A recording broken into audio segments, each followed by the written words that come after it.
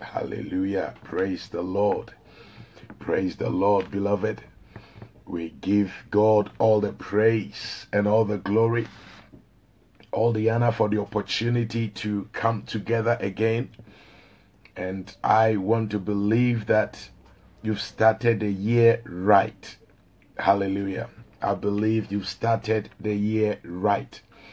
And that you've organized yourself as to what you want to do this year, and that you've started praying into it, and that you are willing to pay the price and to work towards it. Hallelujah. I believe you've started your New Year resolutions, and you're going to stick with them, and you're going to see results. Hallelujah. That is what we are trusting God for, that you're not going to start well and end bad, but that he who has begun the good work in you will show you his faithfulness, and you will also work with him to bring it to the expected end. So it must end well with you.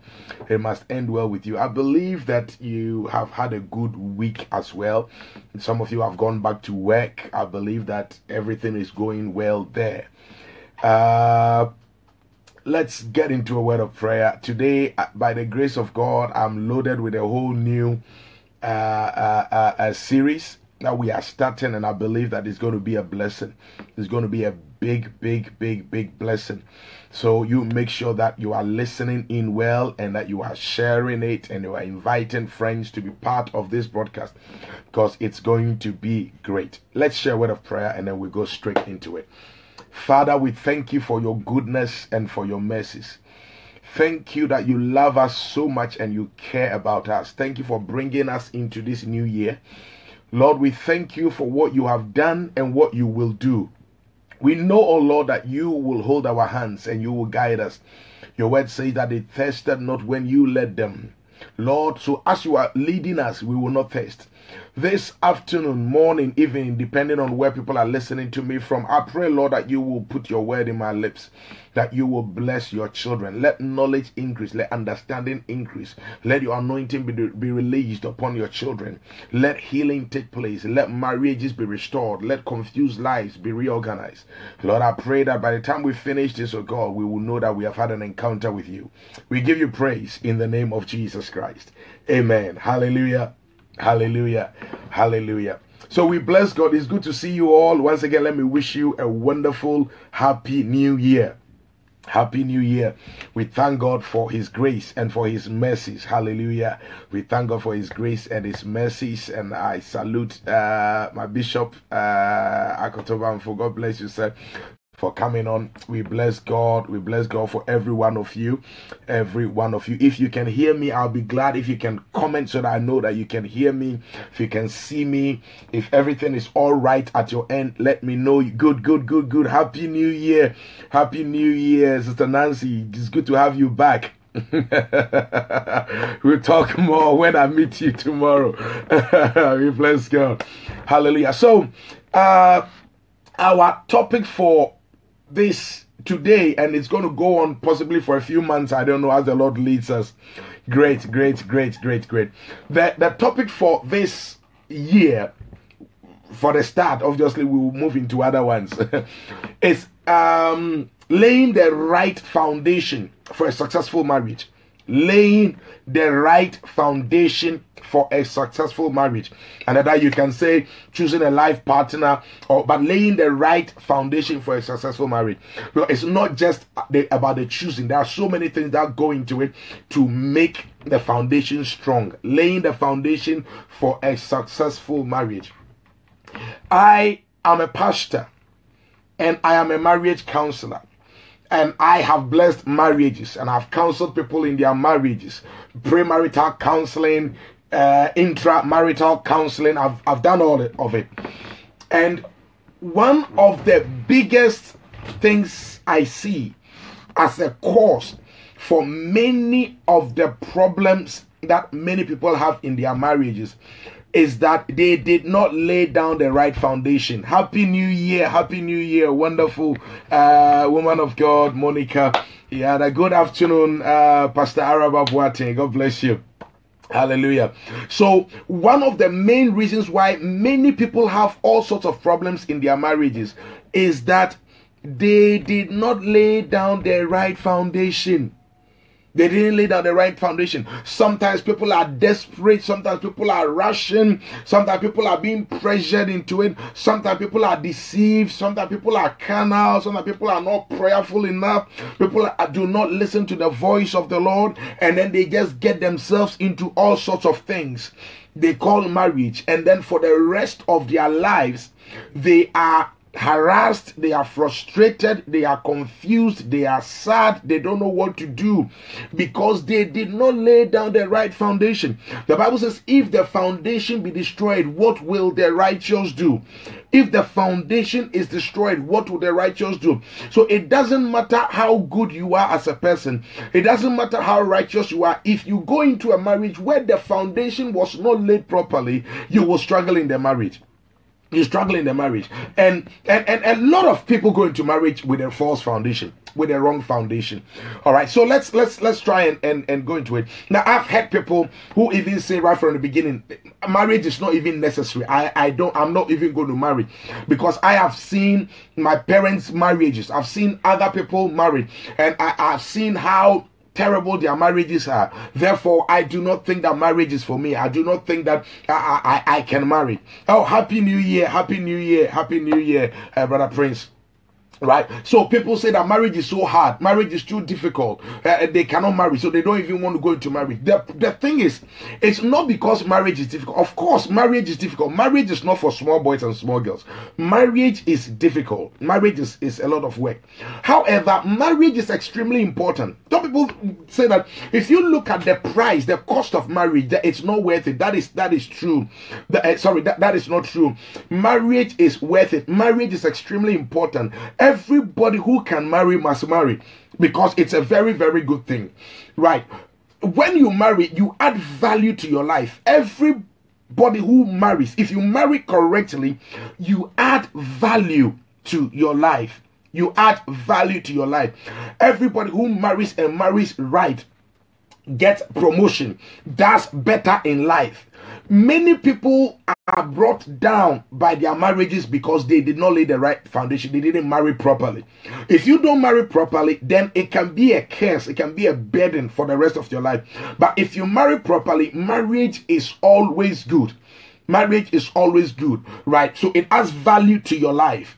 In Proverbs 31:10, he says, who can find a virtuous woman?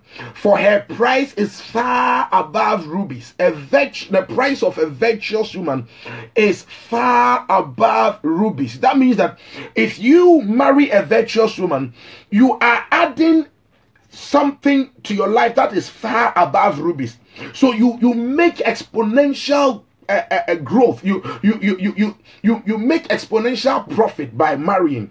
The problem is that if you don't marry a virtuous woman, then the Bible says that if you marry a nagging wife, if you marry a difficult woman, if you marry an evil woman, then she becomes a cancer to your life. So that one is dangerous. That one is terrible. Okay, so marriage is extremely important. It is very good. If you find a virtuous woman, you are adding to your life value that is far above rubies. If you marry a virtuous man, most of the time we only put the blame on the woman. Virtuous woman. But if you marry a virtuous man and a man of integrity, a man who knows what he is about as well, then you also add so much value to your life. So it goes both ways. Marriage is very important. Listen, if you are able to marry. I cannot tell you enough. As we go in further, you will understand. It is extremely important that you're able to marry, if you are able to marry.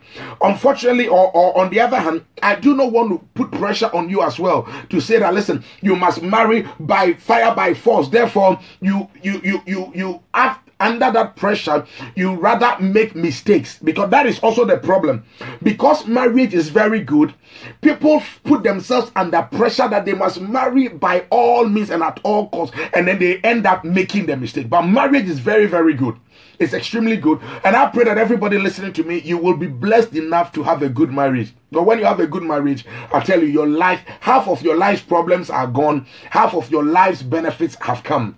In Proverbs 18:22, Proverbs 18:22. He says, whoso findeth a wife findeth a good thing. So when you marry, it is a good thing. Whoso findeth a wife findeth a good thing and receives favor, obtains favor from God. That means that you get even extra blessings added to your life just by finding a husband or finding a wife.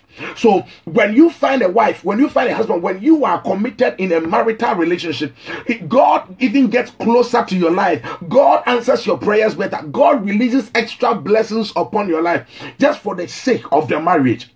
God releases extra blessings upon your life. So it is a great thing to be married. It is a great thing to marry. It's a great thing to marry. Sometimes people easily put other people who are married down, thinking, oh, you are locking yourself into this bondage for life. And people who are single, and with all respect, don't get me wrong, some people who might be single for whatever reason, sometimes for their own bad reasons, and then when somebody else is going to marry, then they try to discourage the person. Don't marry, don't get into it, don't commit into this marriage, don't do it, because you will lock yourself up forever. You will be struggling forever. No, not everybody who marries struggles forever. Hallelujah. So don't let anybody discourage you, because it is a good thing to get married. It is a very good thing to get married, and you get favor from the Lord. Another reason why you must marry, why marriage is so important, and that I am praying that everybody can experience marriage, and not just marriage, but a good marriage. Because look, if you experience a bad marriage, it's better if you have not even married. But what I'm talking about is good marriage, right? Another reason why it is good to have a good marriage, to marry, and that the marriage will be good, is that God naturally did not design us to live alone. God did not design us to live alone.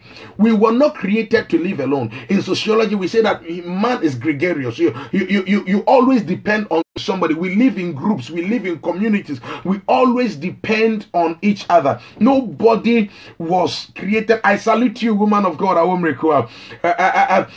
Nobody was designed to live alone. You are not created to live alone. So if you come to Europe and in the Western world, for example, where a lot of people live alone, you can also see that the level of depression is very, very high. Many of these people are on antidepressant drugs. Many people are on all sorts of good afternoon, Brother Derek. Happy New Year to you. Right? Okay, so when you come to Europe, for example, as I'm saying, you see that a lot of people are single, a lot of people live alone. And because a lot of people live alone too, there is a positive correlation between living alone and being depressed. Bless you, my brother, man of God, crazy tree. Right? So a lot of people are depressed in Europe. A lot of people are on drugs, antidepressants, on alcohol, on recreational drugs, party drugs, whatever, because loneliness is not good. Loneliness is not good. And so that people are out there, you can relate to people out there, but when you come home, you are just left alone. That is not God's will. God's will for humanity is not that we live alone at home and that you open your eyes and you are just there alone and you just talk to your walls and you just watch TV all day or read books all day and you are just there. No, that is not how God designed us to be. God did not design. He designed us to walk in groups and in partners. And the highest point of the grouping or social living is marriage, where two people confide in each other absolutely, that my life is your life and your life is my life. You watch my back, I watch your back. I know you intimately and you know me intimately. I am naked before you and I'm not ashamed. You are naked before me and you are not ashamed. Everything about my life is exposed to you. Apart from God, you are the next person who knows everything about me. That is how God expects us to live. Because when we keep things in our heads too much, it creates problems, it creates diseases. Whether we are sad, whether we are happy, whether we are frustrated, whether we are angry, God is always expecting us to have somebody we share with. The number one person to share all these things with is God, of course. That's why there is prayer. That's why there is prayer, so that we can pour our hearts out towards God. But also, God also provides human beings that we share life with, we do life with.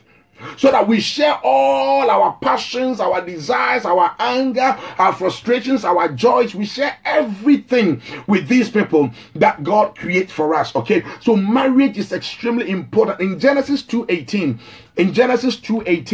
the Bible says that, and the Lord God said, it is not good that the man should be alone.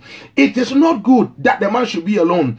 It is not good that the man should be alone. No human being. And when we talk about man here, even though here he's talking about the male, right? But women are also man as children of God, right? It is not good for a woman also to be alone, and it is not good for a man to be alone. It is not good for any of us to live alone. It's not good. I am not saying it is a curse. I'm not saying that if you live alone then you are doomed. That's not what I'm saying. But it is better. It is better if you could live with a partner.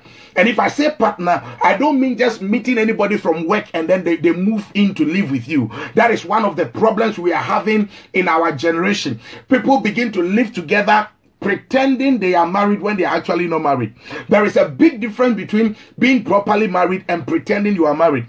When you pretend you are married, right, you can live together, but you yourself, you know that something is not right. No matter how you fake it, it is not the same as when you are properly married.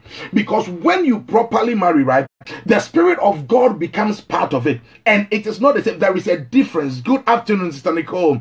Hallelujah. Happy New Year to you too. Right, so it is not the same. It is never the same. Cohabitation can never be compared to marriage. When the proper systems are gone through, when let's say whatever engagements procedure is done properly, the wedding or the blessing is done properly, and the hand of God comes into it, it becomes a threefold thing. God, you, and your husband or your wife.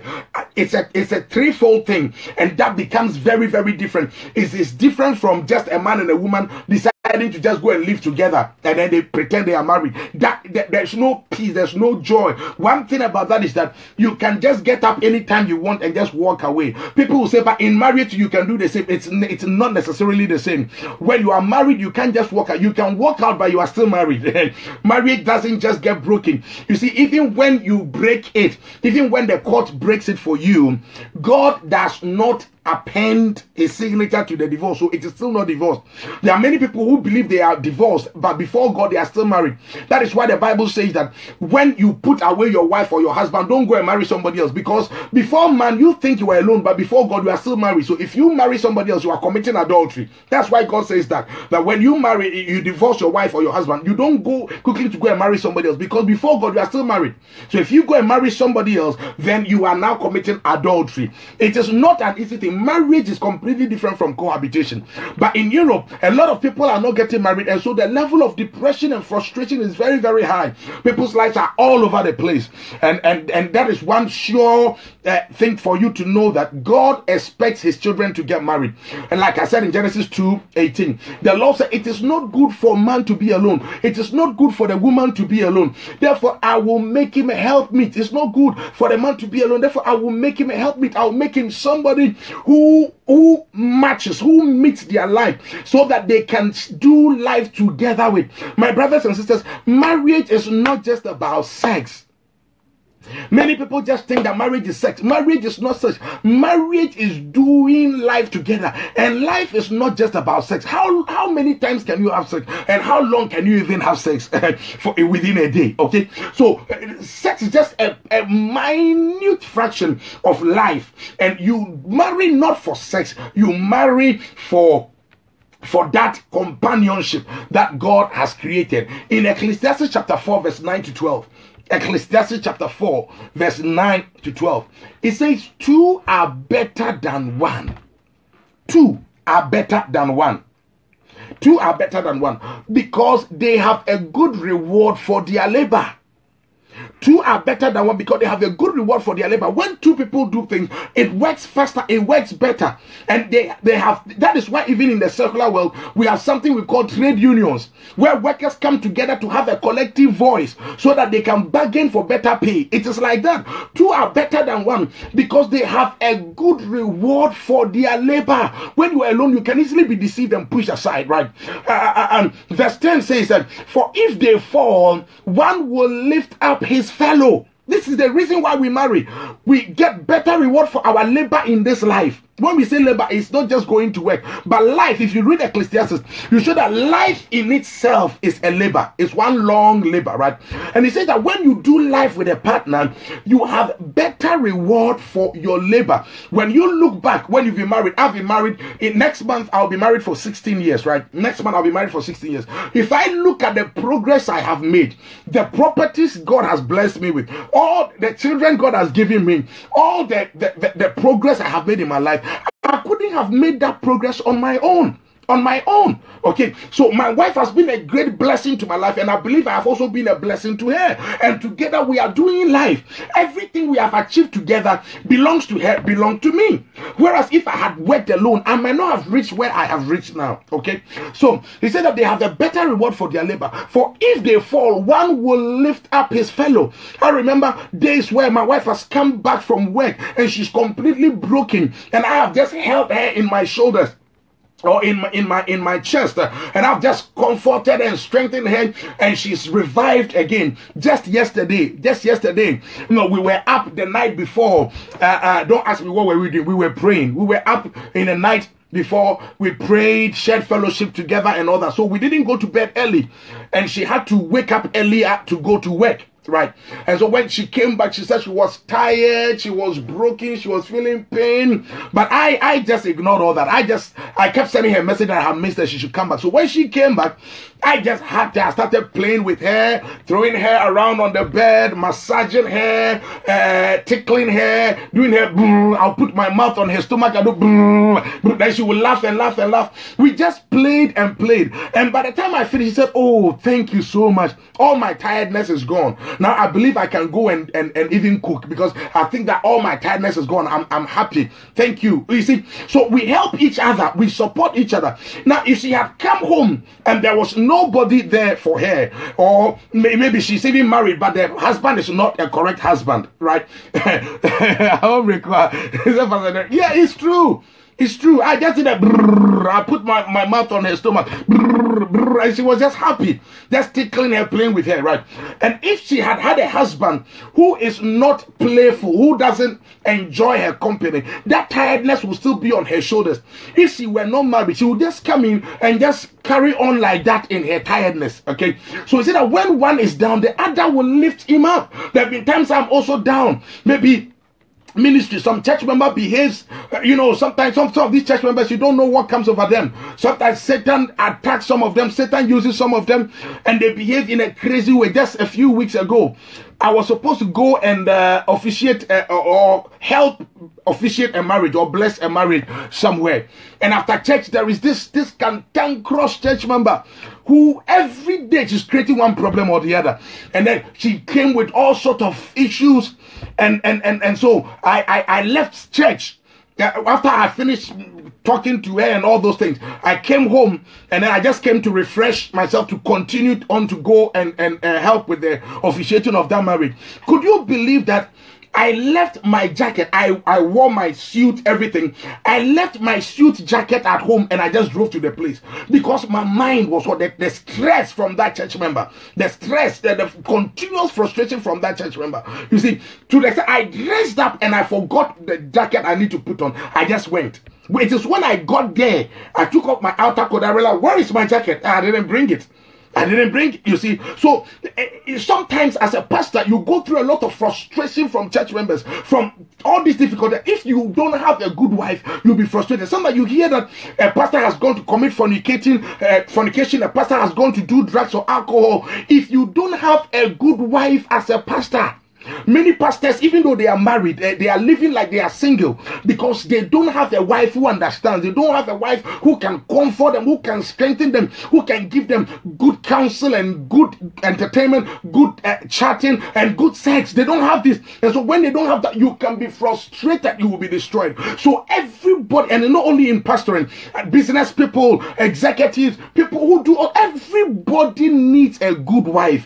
Everybody needs a good husband. Because we cannot do life together. I mean, we cannot do life alone. When you are down, when you are frustrated, your partner will be there to help you. I cannot list the number of times where I have been unwell and my wife has been there to nurse me. She cooks some nice light soup and she'll bring it to me, and she'll talk to me, and it makes me feel good. If I were alone, I couldn't in my sickness get up to go and cook that light soup. That is, if I can even cook it well. You see, so we support each other. We help each other. When one falls down, the other will hold him up. That is one very good reason why we marry. He will lift his fellow up. But woe to him that is alone when he falleth. When you are alone and you go through the issues of life, the tribulations of life, the chastisements of life, the difficulties of life, when you are alone, then you are just there. Then you may have to resort to alcohol or drugs or something. And this is why it is important that you marry. There are many people, and let me talk to you. There are some people out there, you are of marriage age or marriable age, right? But you are refusing to marry. Some of you men, you have reached the age where you can marry. You are refusing to marry. You are just hopping from girl to girl, just because you are getting free sex does not mean that you have arrived. Life is more than sex. Some of you, the young men who are out there just sleeping with girls one after the other, promising them all sorts of things after the other instead of marrying. Look, there are better blessings that God has for you if you could marry rather than just floundering around, because sex is not marriage. Marriage is not sex. You are just harming yourself and you are wasting your time. And some of you women too, you are out there, every man who comes to you, no, I'm not ready. You are not my type. You are not good enough. You are not tall enough. You are not short enough. You are not fat enough. You are not thin enough. You are not rich enough. Look, you are frustrating your own destiny. Settle down and marry. By that, I am not trying to say that just settle down with anything that comes in pants or anything that comes in trousers. No, don't. But get ready to marry. There are many of you who are going on with your lives and you have not even thought about marriage, that I must marry. You are just going on. You haven't thought that you have to marry. Look, if you are past the age 18, you should actively be working towards marriage. If you are past the age 18, you should actively be working towards marriage. My wife was praying about her marriage from class 4. She tells me, she said one of her Bible teachers in class 4 taught her to pray and how to pray about her marriage, and she started praying about her marriage from class 4. Started working on it from class 4. Her eyes were wide open. So when she met me in sixth form, no, she didn't just let me go. Once she met me in sixth form and things were able to click, that is it. She just held on to, because there's somebody who is serious. And I was asking her recently, she told me, I didn't even have marriage in mind. But you see, when you have ordered your steps in the way God wants it to be done, you do things automatically, unconsciously, without even knowing. She says she didn't even have marriage in mind. But look, everything she did presented her as a wife to me. Everything she did when I met her, everything she did, her commitment to the things of God, her obedience to me. Look, let me share something with you, right? Before I told you that, I've said it before, let me just say it again. Before I went to sixth form, right, I was praying. I was in prayer. I've been praying from my youthful days. I was in fasting and prayer. When I heard God's voice that I will meet my wife in sixth form, but the school I was supposed to go to was a boys' school. So I was surprised, but I still took it, right? When I got there, I didn't even know that they had there were girls in the sixth form. So these girls were there. Obviously, because of what I had heard, my eyes were down. I was looking around. However, she was the last person I could think of. There were more round ladies, more, excuse my language, women who looked more like it. You get it? More like it. And these ones they looked good. And my eyes were going in that direction. But when I saw her, I just heard God's voice, "This is your wife." And I said, no, God, you must be joking. You can't be serious. She was very, very tiny. She was very, very tiny. She was short. She had these big spectacles like a research fellow. She had a nice haircut. She was always smartly dressed. And she was just too intelligent to be my wife. Because in the class, she would answer every question. Speech prize giving day, she would take all the prizes. And I said, I can't marry this one. And her mouth, she was everywhere. Answering everything, going everywhere, laughing and playing everywhere. I said, no, I cannot marry this one. But let me show you some of the things that drew her to me. Even though God had told me, I was trying to reject it, right? Now, I was closer to some other girls. At least there were 2 other girls I was very close with. She was elsewhere. But as a chapel prefect, I had an office, and I was sometimes just sharing the word of God with some of my mates, 6th form mates, right? Many of them, even the girl who was closer to me, didn't show any interest in the word of God. And we would just sit down there anytime we had free period, and we'd just be sharing the word. This girl who was closer to me didn't even value the word. It's like, she wasn't serious. When you are preaching, she's just looking at her fingers, breaking her knuckles and doing all those things. She wasn't interested. But this girl, who is now my wife, came around, and she would ask questions. She would be interested. Sometimes, even if I haven't done it, she would ask, when are we doing the next one? When are we going to have another Bible study? And she will actively participate. She will actively participate. Let me read this in. I will request something. The thing is, some man can't even hear what. Okay, yeah, that is very, very true. So I will go into all those details as we go on. Right? She will actively participate. She will ask questions. She will do all these things in the scripture union. I was the SC president. She was SC vice president. She was SC secretary, and she was so active, very committed, doing everything she needed to do. Right? All these things were drawing her to me. She was endearing. She was endearing herself to me. And we will go into the detail as we go on, for you to know also that you must also have your vision in life, because the person you marry is connected to the vision. Okay, the person you marry is connected to the vision. If the person doesn't fit into your mission, you will just be frustrating your life. But I will come into all those details later. But she endeared herself to me the way she was committed to the things of God, and she was kind as well, very, very kind. I mean, the girls didn't stay on campus. The girls were from home, and this girl sometimes would bring me food from home. She will cook nice food and bring me, not because we were not in a relationship, there was nothing between us. She will cook food and bring me. Let me tell you one thing that broke the camel's back. I went to play football, and I injured my toe, right? And I kept playing around with it, thinking, it will go, it will heal. It wasn't healing. And the thing was becoming a big complex, and she kept asking me, take it to hospital. Oh, no, it will heal. You know, when we were young, we were hot-headed, faith brothers, hot-headed. It will heal. One day I was on campus when I got a message that a lady is looking for me. It was around 5 a.m., around 5:30 a.m. at dawn. They came to call me that somebody's looking for me. When I went, this lady had parked her car out there. It was my wife's mother. My wife's mother, she didn't even know me then. She had driven, she was on her way to work. She had driven from wherever she was supposed to go, come to our school, called for me to say that her daughter says I am injured and I am not taking the thing to hospital. And it's a very dangerous thing. She has come to school at dawn to warn me that this morning, immediately the hospital's open, I should be there. I should go to hospital and get treated. You see, somebody who cares, somebody who is committed to you and to your life, who cares about everything that happens to you. We were just friends. So all these things drew me closer to her, to an extent that it got to a point. I mean, I didn't actually formally propose to her. When I proposed to her initially, she told me, she's too young, she's not thinking about those things, she's not doing that, I should keep quiet. So I kept quiet. I didn't propose to her again until we got married.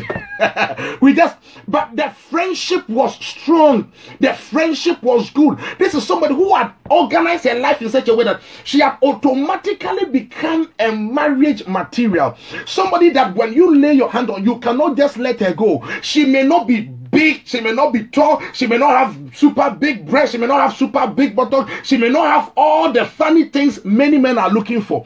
But this is somebody who has been a pillar, and for all the years that I've been married to her, life has just been one long party. You see? So you will have to you have to prepare and organize yourself to marry. Don't just live your life thinking marriage will just happen. It doesn't just happen. Just as becoming a doctor does not just happen. For all the people who are doctors today, they didn't just end up becoming doctors. They planned from early, from their youthful days, that I will become a doctor. And they started learning in that direction. They took science and maths more seriously. They took science courses, progressed physics, chemistry, biology, at least in O level, and then through A level, physics, chemistry, biology, and they chose medical courses, or chose to go to the medical school, and then they ended up becoming doctors. You don't become a doctor by just waking up one morning. In the same way, you don't get married by just waking up one morning. If you don't organize yourself as a man or a woman who will marry and who will marry properly, you will never get married. You intend to get married. You plan yourself to get married. You organize yourself to get married. You live your life like you want to get married. You cannot go around messing everywhere, playing everywhere, and expect that one day you just get married. Many people live so carelessly, and then it gets to a point where they realize that their time is passing them by, and then they begin to get desperate. Hey, then they are in one prayer house after the other, harassing God. No, wisdom is extremely important. Wisdom is extremely important. We don't marry just by prayer. Of course, we marry by prayer. I will go into that as we go on. But we marry primarily by the wisdom of God. By the wisdom of God. Okay, so he says that in Ecclesiastes 4, Verse 10, when one falls, the other will lift him up. But woe to him that is alone when he falleth, for he had not another to help him up. So we marry so that we can get help from each other. Everybody needs help. Don't think that you can do life on your own. The God who created you has said you cannot do it on your own. The God who created you has said that you must not do it alone. He said it is not good for you to do it on your own. Of course, you can do it on your own if you want, but the God who created you has said it is not good for you to do it on your own. You see, when somebody manufactures a car, he writes a manual and he says that, let's say, the tire pressure, they tell you that it is not good for the tire pressure to go below, let's say, 45 psi. Okay, the front tire should not go below 45 psi. The back tire should not go below 48 psi. It is not good for it to go below that. You can choose to use your tire pressure at 20 psi. That is your problem. The car will still drive, but you will not get the optimal results. And you can easily find yourself in an accident. Your tire will wear out a lot quicker. God bless you, lovely woman of God, lovely Emma. Okay, right. So it is important that you try to live your life according to the manual of the manufacturer. And the manufacturer says that you can live alone, but it is not good for you to do so. So organize your life with the intention of getting married. Humble yourself and know that you will need a man. Know that you will need a woman. Some of you are too spiritual. When we were in SU, there were some people like that. Me, I'll never marry. I'll never marry. They were calling some of us carnal. I remember in Scripture Union in Accra Academy, some of our colleagues actually called us to a meeting, SU meeting, because we were SU executives and we were close. We used to work together. The accusation was that we worked together to lunch together. We went to eat. This girl was not even sleeping on campus. I was staying on campus. I didn't have anything to do with her. But just the fact that we worked together from lesson to the dinner hall to eat lunch together and come back to lessons, we were committing fornication. They have seen us holding hands, and so we were sinning. They called us to a meeting that we should change trains, we should break up, we should avoid each other. When we got married, they all came to our wedding dancing like hotheads. You see, sometimes it is wisdom. Do not make yourself overly spiritual. Over spirituality. I'll never marry. Me, I'll never marry. Look, your mouth is a prophetic tool. As you keep declaring you will never marry, you will never marry, it shall be so. It is a prayer you are praying that you don't know. So say that you will marry. Work towards it. Plan your life towards it. Live like you will marry. Organize yourself like you will marry, because marriage is good. Marriage is an awesome blessing. The fact that you see somebody's marriage struggling, somebody's marriage failing, does not mean that is how God intended it to happen. Cars get involved in accidents, and yet you wish to buy a car if you haven't bought one already. Why haven't you said you will never sit in a car, you never buy a car? Because you've seen an accident before. Most of the people who die in hospitals. But when you are sick, you go to hospital. Why?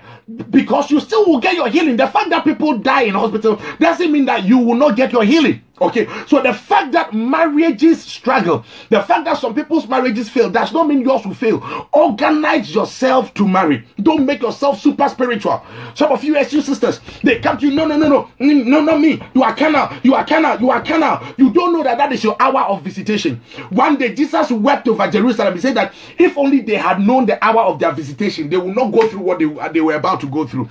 Jerusalem missed the time of their visitation and went through total devastation that they are still struggling to reorganize. You understand? So sometimes your hour of visitation will come early, sometimes it will come late.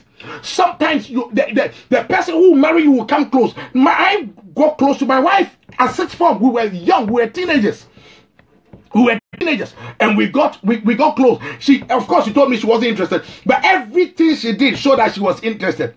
And I didn't propose again. We just went on before I realized we were setting a date because we were just close. Organize your life with the intention of getting married. Marriage will not drop from a tree. It will not happen automatically. Organize yourself. Plan, think, dress, talk, behave like somebody who wants to get married. Be humble in your heart. Know that you will need to get married. Many people are so proud when they are young and they are beautiful. Their breasts are standing strong. Everything is so nice, and they keep tossing man after man after man. And then before you realize, everything starts pointing downwards. Then it's now that they are praying, and now they reduce the price. Buy one get one free. They now go buy one get one free, or everything must go. Everything must go. I hear there was a man who would not allow people to marry any of his daughters. He had like 4 beautiful daughters, and he would not allow anybody to get close. And so he put a big sign in front of his house: beware of the wild dogs. And so all the men were not able to come. And then the women all finished university. They finished their masters. They finished their doctorate. Nobody was coming. Before you realize, the man had changed the sign that we sell ice water here. He had removed the beware of the dogs, and he has put that we sell ice water so that people can come into the house. If they are coming to buy ice water, at least they will meet the girls. Okay? Do not let your time of visitation pass you by, especially you the ladies. Do not let your time of visitation pass you by. Humble yourself. Humble yourself. The man, look, I can show you photos of how I looked like in sixth form. I didn't look like the way I look now. The man that God will bring your way at that early age is not going to look all that made up. Sometimes you have an erroneous impression. All the men that you see are very successful. Somebody worked on them. Me, as you see me here, sitting in my study, it looks like life is good. Somebody has worked on me behind the scenes for the past 16 years, and that is my wife. So if you meet me right now and you think that is the kind of man I want to marry, right? I didn't look like this when she married me. I didn't have the pot belly. I was skinny. I was nothing. I had nothing. I lived in a single room when she married me. I lived in a single room. She left her father's beautiful house to come and live with me in London in a single room. And she has blessed me and helped me to go up until now. God has given us what he has given us. Do you understand? So humble yourself. It is humility. Don't overestimate yourself. You are only a human being, dear lady. You are only a human being. You have your limitations. Don't overestimate yourself. Humble yourself. When people come, of course, it doesn't mean sell yourself so cheap. Anything that comes to saying that. No. Humble yourself, but be wise. Be wise. See a man who has a vision. See a man who has a vision. We'll go into all the details. You'll be amazed the things we need to know. Okay, so it is important. Verse 11. Again, if two lie together, then they have heat. Especially if you are listening to me from Europe and the US. US is very, very cold now. If two lie together, then they have heat. You keep each other warm. You keep each other warm. Okay, two lie together, they have heat. But how can one be warm alone? How can one be warm alone? Okay, so we keep each other warm, and it's not just lying together that we keep each other warm, right? It's not just lying together. Do you know, let me tell you something. Do you know that even if you have heard of incubus or succubus, some of this heavy thing that comes upon you when you sleep, sometimes when there are demonic forces around, when you are not praying enough, it can happen to you, or when you are in any form of demonic bondage or oppression. Do you know that it is said that when that thing comes upon you and you are lying in bed with somebody else, when the person touches you, the thing will go. When the person touches you, the thing will go. But if you are alone, nothing will touch you. You will just be there until the thing suppresses you. If you don't know how to pray yourself out, then you are out. It can kill you. People who drink alcohol and they go to bed and they die through their sleep, most of the time because they are sleeping alone, right? He said that when two lie together, they keep warm. They keep warm. Look, the joy of being able to lift your hand and put it on another person, the joy of lifting your leg and putting it on another person, you have no idea how it feels. It's a great blessing. It is a great blessing. So marriage is a good thing.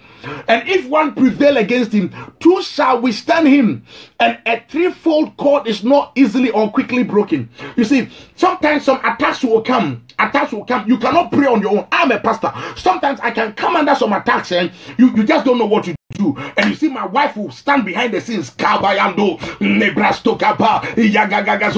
She will intercede until I am out of whatever it is, right? And I do it for her also. Sometimes some things will come your way that you cannot withstand on your own. But when you are married and you have the right kind of husband, you have the right kind of wife, they stand with you, they pray for you, they intercede for you, they hold your hand to come out. He said that a threefold cord is not easily broken. When we do it and we do it right and we allow God to play his rightful place in that marriage will not easily get broken. It will stand and it will endure. So do not look at difficult marriages, do not look at challenged marriages and conclude that it is not good to marry or marriage is not worth it. Marriage is out of fashion. Marriage is now even coming into fashion. If marriage were not good, why would homosexuals fight that they also be given the same respect? If marriage was not a good thing. You see, look, the world is a funny place. The same atheists and godless people, sinners, they trample upon marriage. Don't marry. Marriage is useless. Marriage is out of date. It's out of shape. It's not necessary. It's nothing. Look at how Satan works. Marriage is rubbish. Marriage is this. They produce lawyers who are quick to process divorce. Divorce quickly. Divorce 101. Divorce online. Divorce, express divorce. Drive-through divorce. Everything. And yet the same people behind the scene who have created homosexuals are now fighting that homosexuals should also be given the same respect as marriage. If marriage was not good, they will not be fighting for it. Don't allow anybody to discourage you about marriage. If marriage were not good, worldly people, carnal people, sinners will not be fighting for it. It is a great thing to be married. It is a wonderful thing to be married. It's a great, great blessing to be married. Therefore, fight to be married. If you are married, fight to stay in your marriage. If you are not married yet, fight to get married. And I pray for you that the Lord will make a way for you that you will be able to marry. Nothing is impossible with God. Marriage is possible. A good marriage is possible. Okay. Another reason why it is important that we get married is that marriage is the only God ordained channel for procreation. Of course, you can say that. Yes. I mean, all you need to do is to just have sex and you will get pregnant. Oh yes, you can have sex and get pregnant. You can even go and do artificial insemination and get pregnant. But that does not mean that is God's ordained way to get pregnant. God's only ordained path for getting pregnant is through marriage. And that is why we must marry. God's ordained path for procreation is marriage. In Malachi 2:15, Malachi chapter 2 verse 15, he says, and did not God make them one? Did he not make one? Make man and a woman one, okay? Yet had he the residue of the spirit. That is where he releases the spirit. And why is he making them one? Wherefore one? That he might seek a godly seed. That he might seek a godly seed. Therefore take heed to your spirit and let none deal treacherously against the wife of his youth. So marriage, God ordained marriage for the creation of godly seed. Please don't get me wrong. I am not here to put anybody down. I'm not here to judge anybody. But let me tell you, God's word is God's word. God's prescription is God's prescription. God is saying that he desires that godly seed be created through marriage. Full stop. Does that mean that if somebody is born outside of wedlock, God doesn't love them? God loves them. Like I told you, BMW will not disown a car that is driving. Let's say when you bring your car into England and you are driving on the right side instead of the left side, BMW cannot say it's no longer a BMW. It's still a BMW, but it is not being driven the right way. It is not being used the right way. BMW will tell you that the tire pressure should be 45 psi. If you choose to use tire pressure of 25 psi, BMW cannot disown the car, but it is not their intended way of using the car. Okay? When they say that this car is diesel and you choose to put petrol in it, it is still a BMW, still a Mercedes-Benz, but you are spoiling it. Okay, so children who are born out of wedlock are still God's children. God still loves them. But God's desired plan is that every child is born out of wedlock. God has a special heart, a special desire that children are born within wedlock. Within marriage. That is God's plan. That children are born within marriage. And he says that he wants to get a godly seed through marriage. He wants to get a godly seed through marriage. Therefore, everybody should take heed. Make sure that you have a wife of your youth. So he's saying that make sure you marry early, and not just marrying early. Make sure that you deal well with your wife as well. Treat your wife well. Treat your husband well, so that the marriage can stand. And when the marriage stands, you can have godly seed, and the godly seed are brought up in a home where both a father and a mother are functional, not just a single parent home. And please, I'm not judging anybody. If you are raising children in a single parent home, I'm not judging you. I pray for God's grace. Many women are raising their children on their own because of wicked men. I know that. If men had been responsible, if men had been godly, if men had taken up their rightful place, there will be very, very few single women.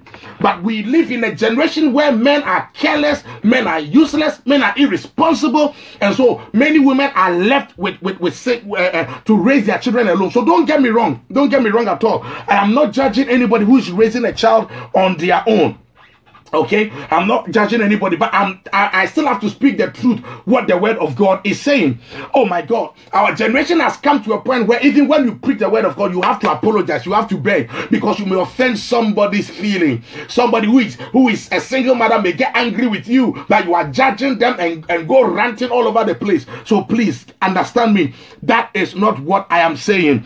That is not what I am saying at all. Somebody say Michael Obidiaba is saying that, and also because of wicked women. Look, maybe you have not listened to some of my previous messages. Yes, women can also be wicked. Human nature, everybody can be wicked. Black men can be wicked. White men can be wicked. Indians can be wicked. Pakistanis can be wicked. Men can be wicked. Women can be wicked. Everybody is susceptible to wickedness, okay? But when it comes to men and women going together, the man is supposed to be a leader and must be a good leader and a true leader. One of the reasons why marriages are not working and we have too many single homes is because men lack leadership. And in their lack of leadership, they think that the women are wicked. If you treat a woman well, of course, once in a while you meet a very wicked woman. Don't get me wrong. But most of the time, we have these failures because men are not playing their role as they are supposed to play. We will get into it and you will know. Or you can go back and listen to some of my the role of men in making good marriage. You'll be amazed what it is about. Okay. All right. So that is another very important reason why we must get married. Why it's very important to get married is that it has health and psychological benefits. Like I mentioned earlier, you cannot be alone. God did not design us to be alone. If you stay alone for too long, you start becoming problematic. You start quarreling with everybody. You start arguing with everybody. You can get depressed. You can overeat and get so fat because you are lonely. You just spend your time overeating or oversleeping or over drinking or overdoing whatever, and it can disturb you. But when we live together, we serve as a check on each other and we warm each other up as well. In Proverbs 13:12. Proverbs chapter 13 verse 12. It says, hope deferred maketh the heart sick. Because we are designed to always interact, to always have fellowship. When you are just alone, you are always looking for when. And please, if you would be honest with me, let's say if you are alone, if you are somebody who lives alone, right? If you are single, you will attest to this, what I'm saying. You are naturally always looking up when When am I going to get somebody to talk to me? When is somebody going to call me? Many people who live alone, so that they do a lot of phone calls and they just call and call and call and they talk and talk. They stay on the phone for so long, gossiping. I'm not saying everybody, please. There are always exceptions, okay? Gossip, talk. So these people are so cantankerous. Everywhere they go, they are starting a fight, arranging a fight, to complain about something. Most people I know who are very quarrelsome are single. Most people I know who are very quarrelsome are single, because it is frustrating. It brings mental instability and mental problems. Okay, so it is good. He said that the hope deferred maketh the heart sick. Hope deferred maketh the heart sick. But when desire cometh, it is a tree of life. When you get a person, you have somebody to talk to. You are, most of the time when I'm driving around and I'm following somebody who is driving so slowly. One way I used to laugh, I laugh at the person is that this person might either he or she is living alone, doesn't want to get home early, or at least with a bad husband or a bad wife, doesn't want to get home early.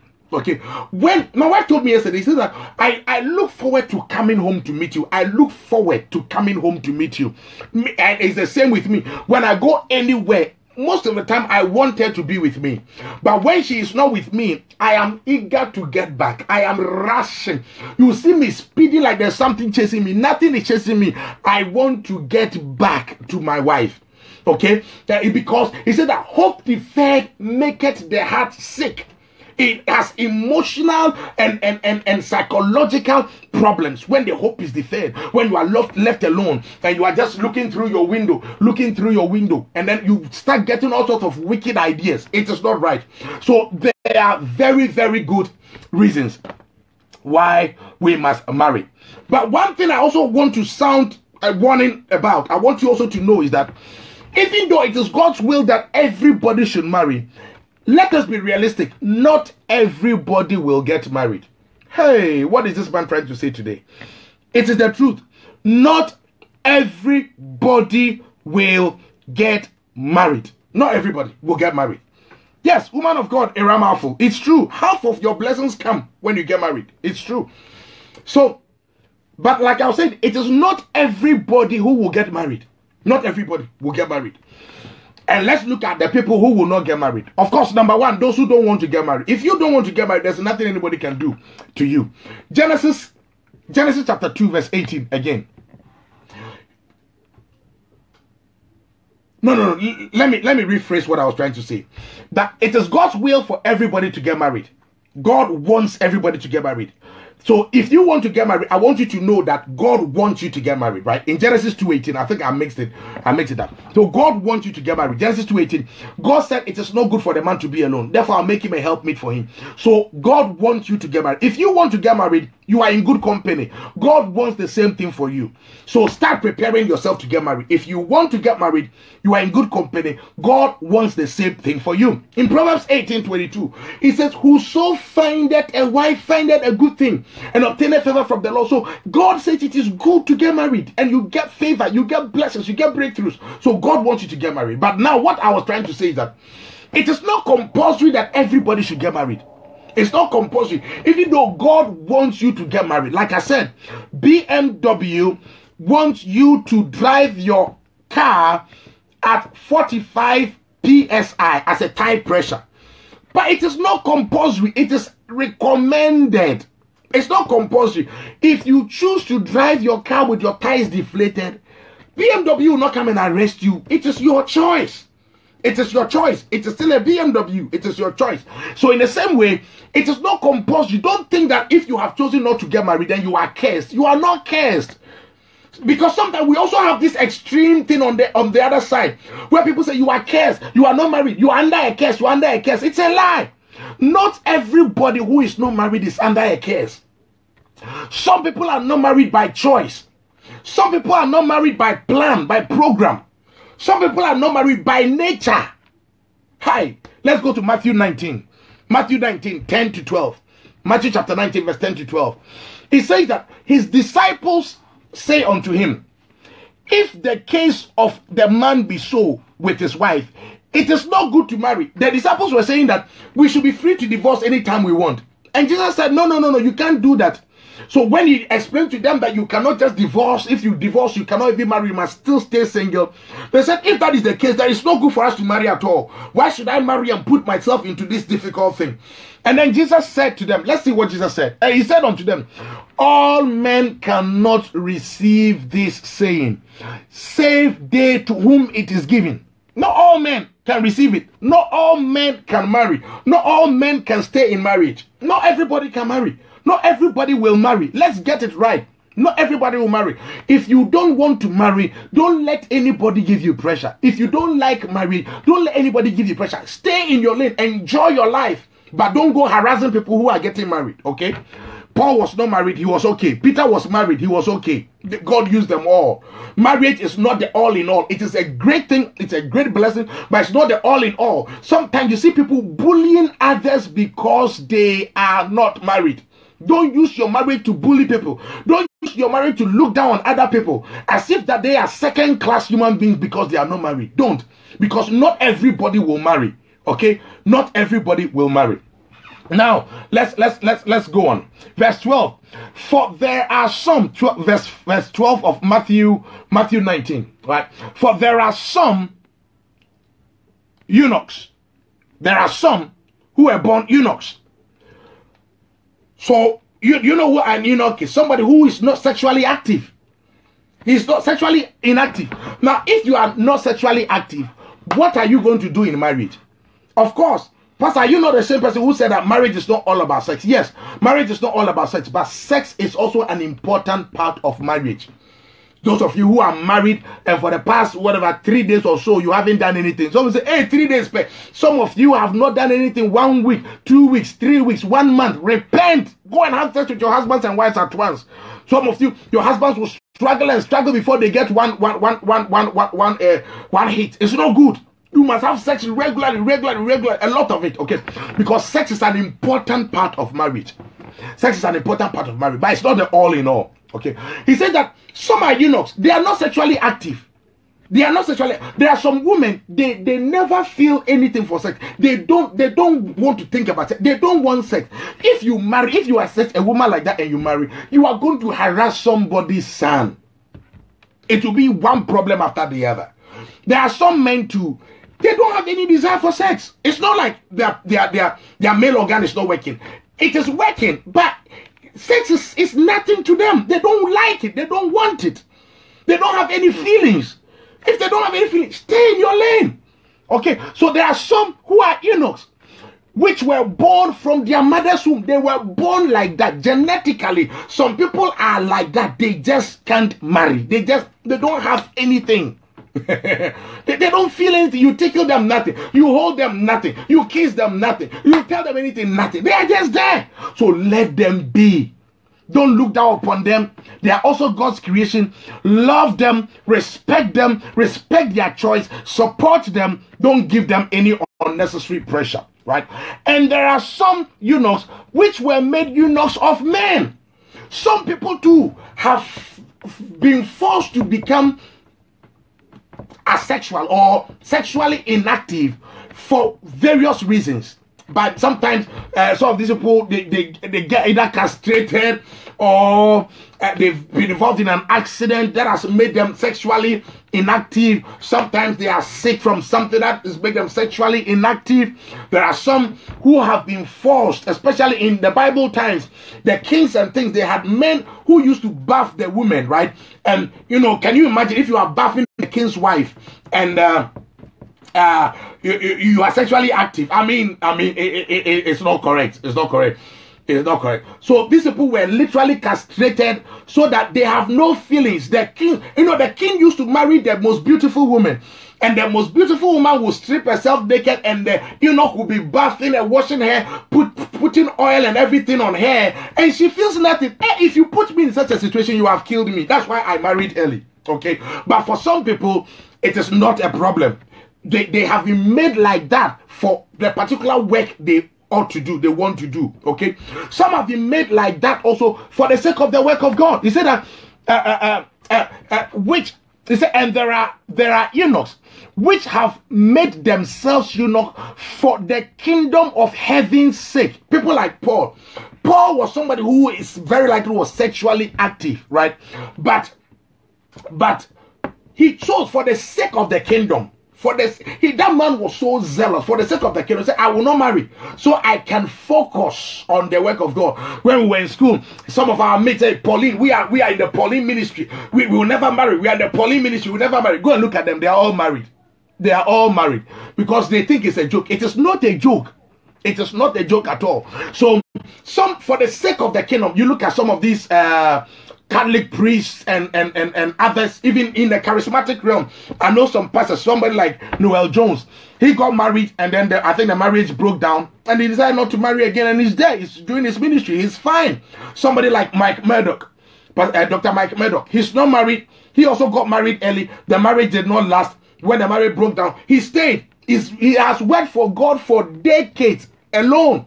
He has everything, but he's happy not being married. So some people like not being married. I cannot, the fact that I am married, I can't go and look down on Mike Murdoch. Hey, who am I? He's a big man in the kingdom. Okay. So do not put anybody down just because they are not married. Some people will not marry. Not everybody will marry. Some people will not marry. Now, I think I have a question here. Let me read it quickly and then we'll see how it goes. From a woman of God, Irama Alpha. It says, Osofo, please, how would we know then if the man we are marrying is an eunuch and he himself doesn't know, considering we are to wait till we marry before sex? Of course, I will come into even the marriage before sex thing, because that is another big problem we have. How will you know if the person is an eunuch? That is what I am saying, that marriage should be between the two people. Both of you should have the desire that you want to marry. If there is no desire, don't force it.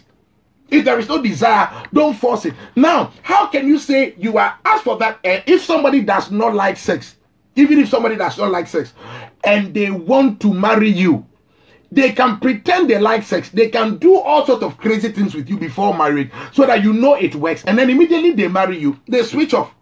There are countless stories like that. People were, before they got married, they were all over having all sorts of wild things. Immediately they got married, everything is switched off. So that one is there. So you cannot use the person's behavior before marriage to determine whether they are eunuchs or not. You being, I was going to say eunuchism. Being an eunuch, it's a personal thing. You know yourself whether you are an eunuch or not. You know yourself whether you are sexually active or not. You know yourself whether you can be a husband or a wife or not. And you have to be true to yourself. And sometimes some of these people really know that they after their marriage is not their business. But society forces them into it. You see, the mother will come crying, hey, I've taken you to school. I need my grandchildren. You are old enough. When are you getting married? When are you getting married? They give pressure. And then this brother will go and find some woman and marry her and frustrate her life forever because he didn't want to get married. But he had to marry for his mother. So anybody who wants to marry you, please make sure that you ask them properly whether they are eunuchs or not, whether they just want to come and frustrate you or they actually want proper marriage. Okay, so you make sure that you are not married an eunuch. And if you are an eunuch, don't let anybody give you pressure. Some women are eunuchs too. Some women are eunuchs. They don't feel anything, nothing. Allow them to be. Not everybody must get married. Not everybody will get married. And let me even add this. There are some people who are not eunuchs who may not get married. There are some people who are not eunuchs who may not get married. Because getting married is a very complex thing. Look, if you are listening to me and you are married, thank God that you are married. The fact that you are beautiful doesn't mean you get married. The fact that you have all men chasing you doesn't even mean you get married. It is God. Only God gives marriage. Only God helps you. It is by the grace of God that we get married. It is just by the grace of God. It's by the grace of God. So be grateful that you are married. Appreciate your husband. Appreciate your wife. And then handle them well. Because it is strictly by the grace of God. Some people, they are not eunuchs, but they will not get married. Because they are not meeting the right person. Or some will say that They are not lucky. I don't believe in luck. I believe in the grace of God. But then also some people will not get married because of demonic activity. Let's not forget that. Some people have spiritual husbands and spiritual wives. Let's not forget that. Don't think that because we talk wisdom, we don't talk spirit. We talk spirit too.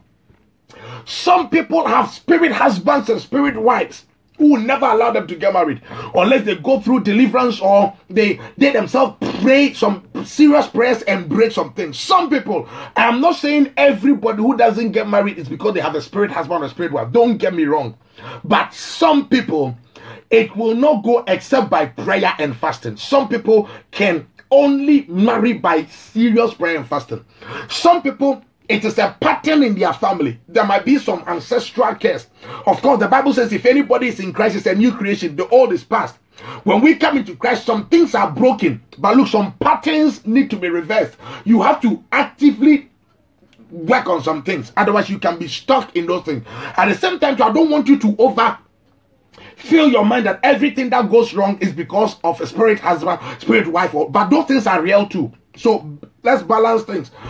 If you see that your marriage is delaying, you want to marry but the thing is delaying too much, fast and pray. Pray. Serious prayer. I don't mean joke prayer. Serious prayer.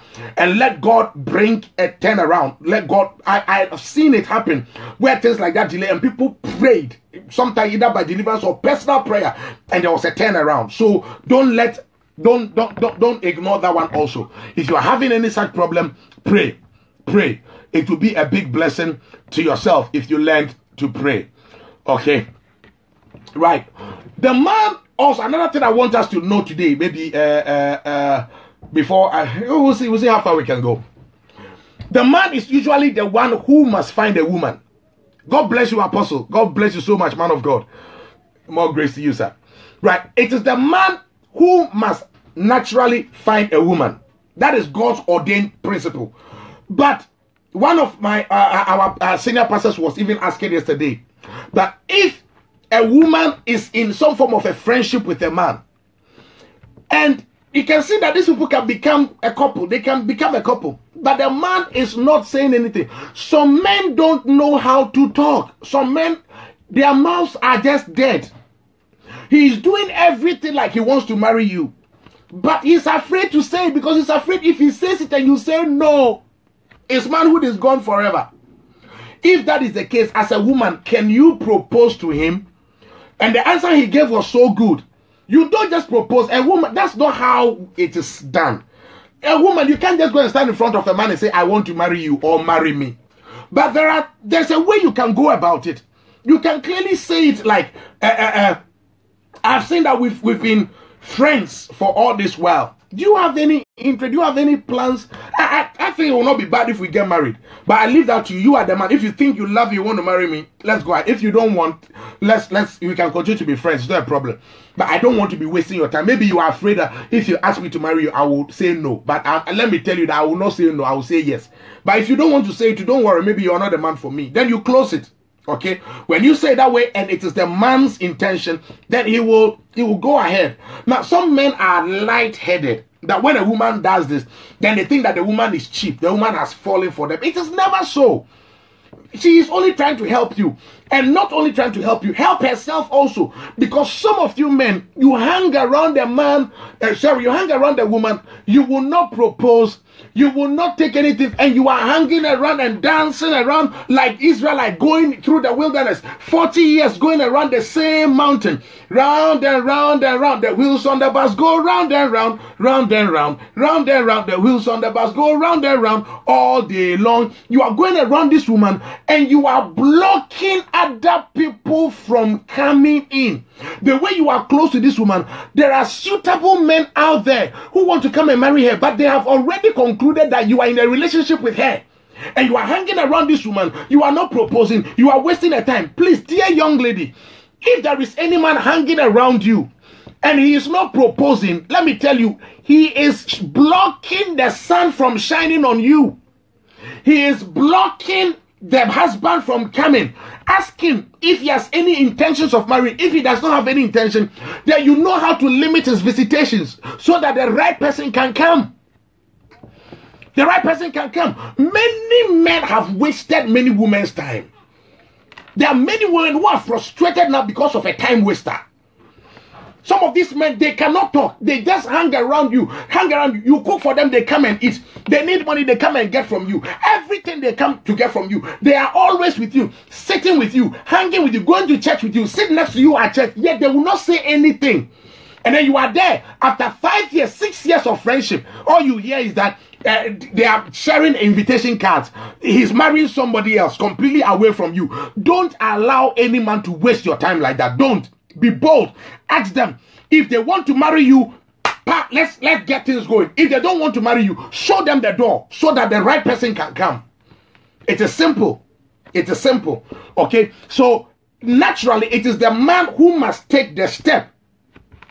It is the man who must take the step. The saddest even part, Pastor Sally is laughing. The saddest part is that some of these men will even sleep with you, and we will come into that. Look. Don't allow any man to tell you he will never buy a car he hasn't done a test driving with. And so if he cannot sleep with you to know how you taste, then he cannot marry you. That man, his head is light. He's not even a marriage material to start with. And you must not allow him to sleep with you. If he's giving an excuse like, oh, when I'm with you, maybe, my desire for you is so strong, I can't control myself. I want you so much. That one is a different story. But for a man to say, until I sleep with you, I will not marry you because I have to know the goods I am buying. That man, his head is light, like paper. Such a person, even if you marry her, if you marry him, you have problem because he's immature. He's not deep. Human beings are not products we buy from the shelves of grocery stores. A human being is not a car. A car is made up of a car, or just the components. A human being is made up of a spirit, soul, and body. Everything we do connects to our spirits and our souls. Everything we do with our bodies connects to our spirits and our souls. When you have sex outside of marriage, it contaminates your spirit. It pollutes your soul. Don't do it. It is not that easy. Sex is not just putting your penis into the woman's vagina and then you are finished. It is a spiritual contract. The saddest thing is that this person will sleep with you and then he will not marry you and then he's gone. Don't do it, please, please, please. Don't do it. If he cannot wait until he marries you before he tastes, let him go. He's not correct to be a man. He's not. There are serious implications. So you allow him to sleep with you. Okay, so if he doesn't enjoy it, then what do you do? Dear young lady, he says if you don't allow him to sleep with you, you won't marry because he will not buy goods he haven't tested. All right. Okay. Let him understand that he should hold his own penis and test it. If he has any sweetness in his penis, then that is it. He will be okay in the marriage. The sweetness is not in you, it is in him. Oh, it's in his own self. It's in his own self. Right? So if he tests you, he sleeps with you, and now he says, I don't like. What do? He walks away. And then you wait for the next person who will come and test drive you. Do you know that even in the car industry, right? The car that is used for test drive is not the same one they sell. Adabako tire. The car that is used for test drive is not the same one they sell. And that the one that is used for test drive, after a period of time, they reduce the price, sometimes even to half price, and sell it. Because it is not new. Because it has been used for test drive. When you want to buy any equipment, right? Sometimes you see that there is one that has been marked X display. X display. When it is X display, the price is lowered because it is X display. It has been used. It has been tested. How many of you women want to go around with X display on your forehead?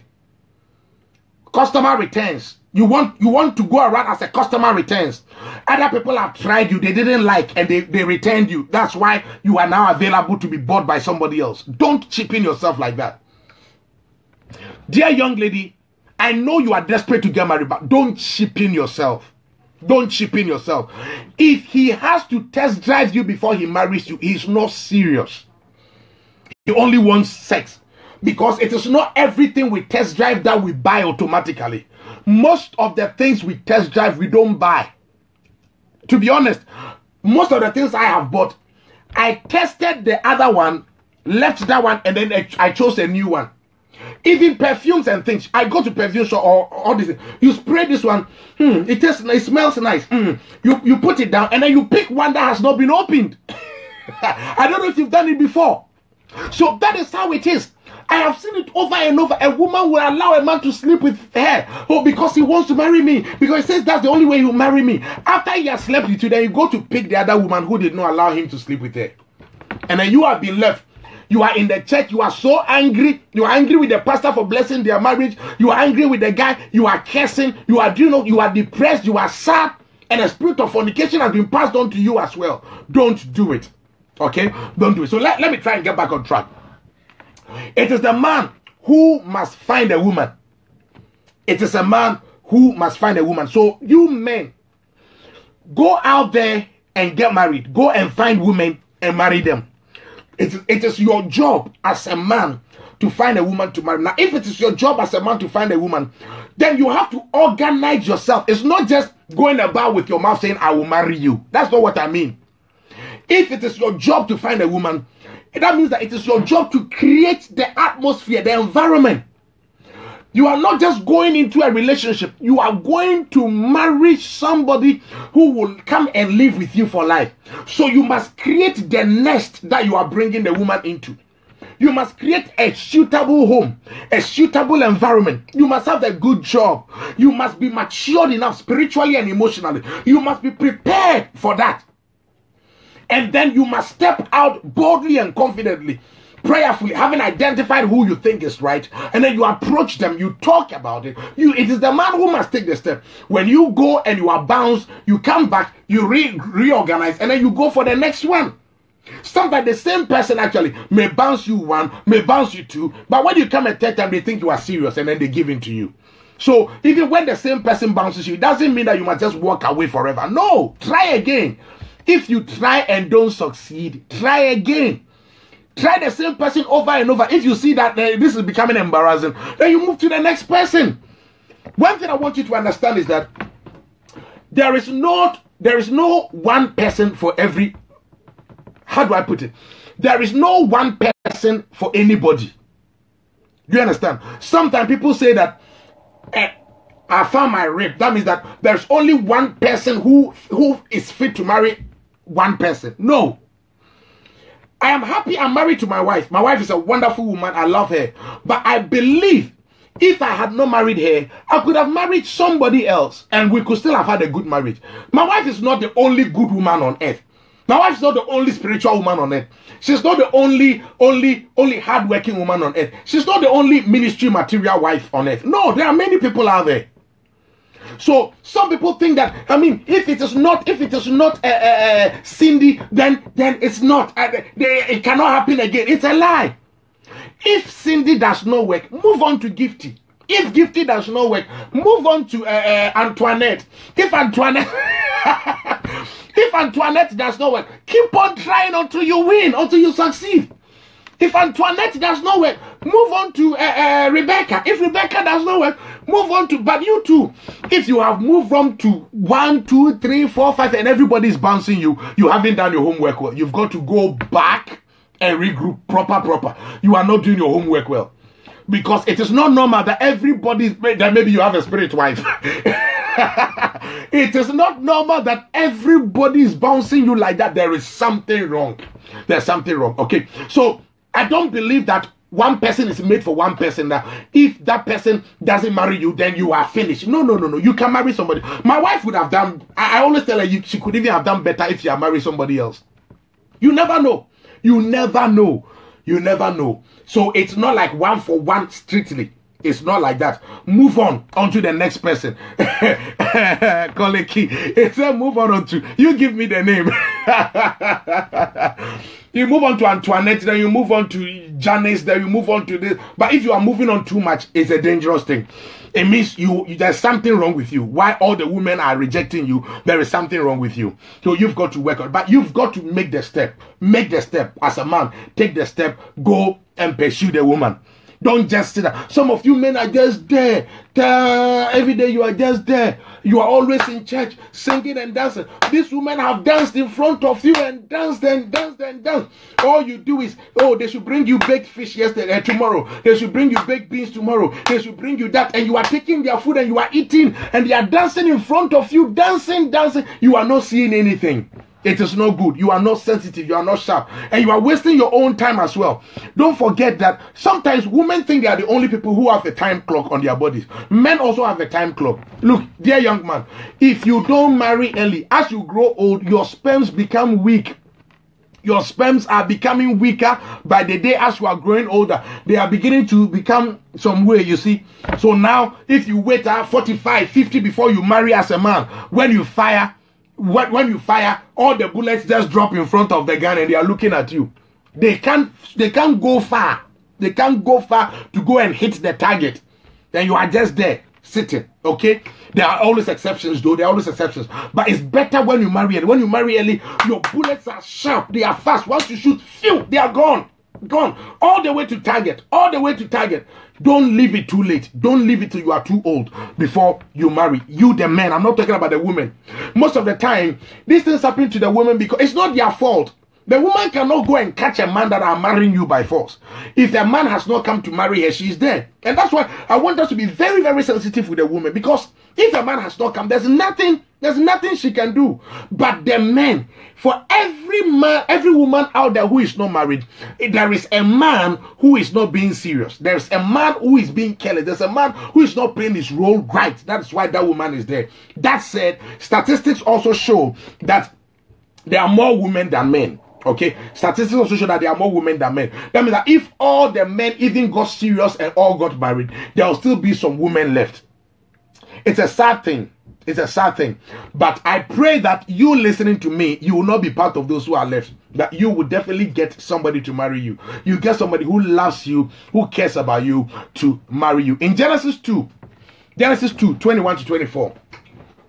Genesis 2, 21 to 24. He says, and the Lord God caused a deep sleep to fall upon Adam, and he slept. Are we sharing? Please, I'll be glad if you can just share it. Just share it. Click on your share button again so that somebody will get to hear these things. It's very, very important.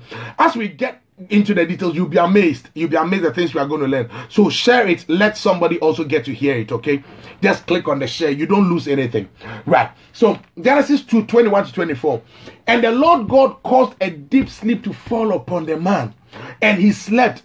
And he took one of his ribs and closed up the flesh instead thereof. And the rib which the Lord God had taken from the man made he a woman and brought her unto the man.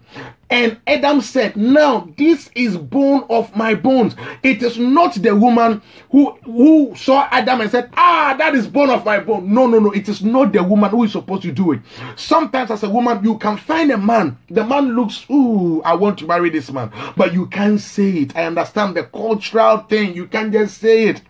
But pray about it. Look, the Bible says that the heart of a king is in the hands of the Lord. He directs it like the course of a river. Look, you can pray until the man comes to tell you something. You can pray until the man comes to tell you something. You can pray about it. I told you, when I told my wife we wanted to get married, I wanted to marry her. She said she's too young. She's not thinking about it. I left it. We were just friends. We kept going and going and going. And then when we finished school, I came to Europe. She was in Ghana. And then I told her, I said, can we get married? And then the father said, no. He's not going to allow. She must read her masters and read her this and that and that. She's not going to allow. I said, okay. Then at the point, the temptations here were becoming many. I was very handsome then. The temptations here were becoming very many. All sort of. Some woman actually came to me and said, listen, forget about that woman in Ghana. Let's play when we are talking about international matches, you are thinking of local matches. Leave that woman and marry me here. And I didn't do it. There were so many temptations I had when I was here alone. So it got to a point I said, listen, if I don't marry, something is going to happen to me. I'm going to get dirty. So I called again. And I said that, can we get married? And then this time, the father agreed and we got married, right? But prior to that, I had sort of left it that, oh, if she is not going to allow, then there's nothing I can do, right? She said that when I left it and I was not saying anything, she started praying that I should say it again. And she prayed and she prayed and I said it again and then it worked, okay? So sometimes, look, God speaks to men. God speaks to human beings. If there is this man you think he must marry you and he is dancing about the bush, take it to God in prayer. Hey, oh, what peace we often forfeit. Oh, what needless pain we bear. All because we do not carry everything to prayer. Write that man's name down. Kabatoya, Izamatuyama, Rabrosaka, Nabaye. Pray over him. You are my husband. I am not letting you go. Physically, I'm not allowed to come and propose you, but I am proposing to you in the spirit, and I am commanding you to return it in the physical. It will work. Me, I believe in prayer. I believe in prayer a lot. I am nothing, I have nothing. But as for prayer, you can't take it away from me. I believe in prayer and it works. Okay, so please, if you are a woman and you found a man, you think the man is correct, not somebody's husband, please, not somebody's husband, or somebody who is already going out with somebody. The person is already going out with somebody, and now you are going to the mountain to pray that he should leave that person and come and marry you. That one is witchcraft. That one is witchcraft. It's dangerous. Don't do it. So the person is already married and you are praying that he should leave his wife and come and marry you. You are a witch. You don't deserve a miracle. You deserve a kiss. So don't do that. But if the person is clean, there's nobody there, and he's afraid to say it, pray. Pray and pray and pray. Pray, because I believe that God answers prayer. God can touch the person's life and the person will just come close and say it. Okay. So Adam said, now this is bone of my bone and flesh of my flesh. She shall be called woman. So it is the man's responsibility to name his woman. It is the man's responsibility to name his woman. Every man has the responsibility to name your woman. So you men out there, which woman have you named? And some of you men, you have a problem. You go around naming multiple women. No, every man has the right to name one woman at a time. One woman at a time. Have you named your woman? You have been a man since how long? By 18, you were a man. Have you named your woman? Adam named his woman. He says, she shall be called woman. This is bone of my bone, flesh of my flesh. She shall be called woman, straight. Every man must be matured enough, responsible enough to name your woman. Call her. This is the person I want to marry. Speak to her about it and be strong about it. Be confident about it. Be bold about it. Some of you are even shy to let people know that this is the woman you want to marry. Most of such relationships do not work.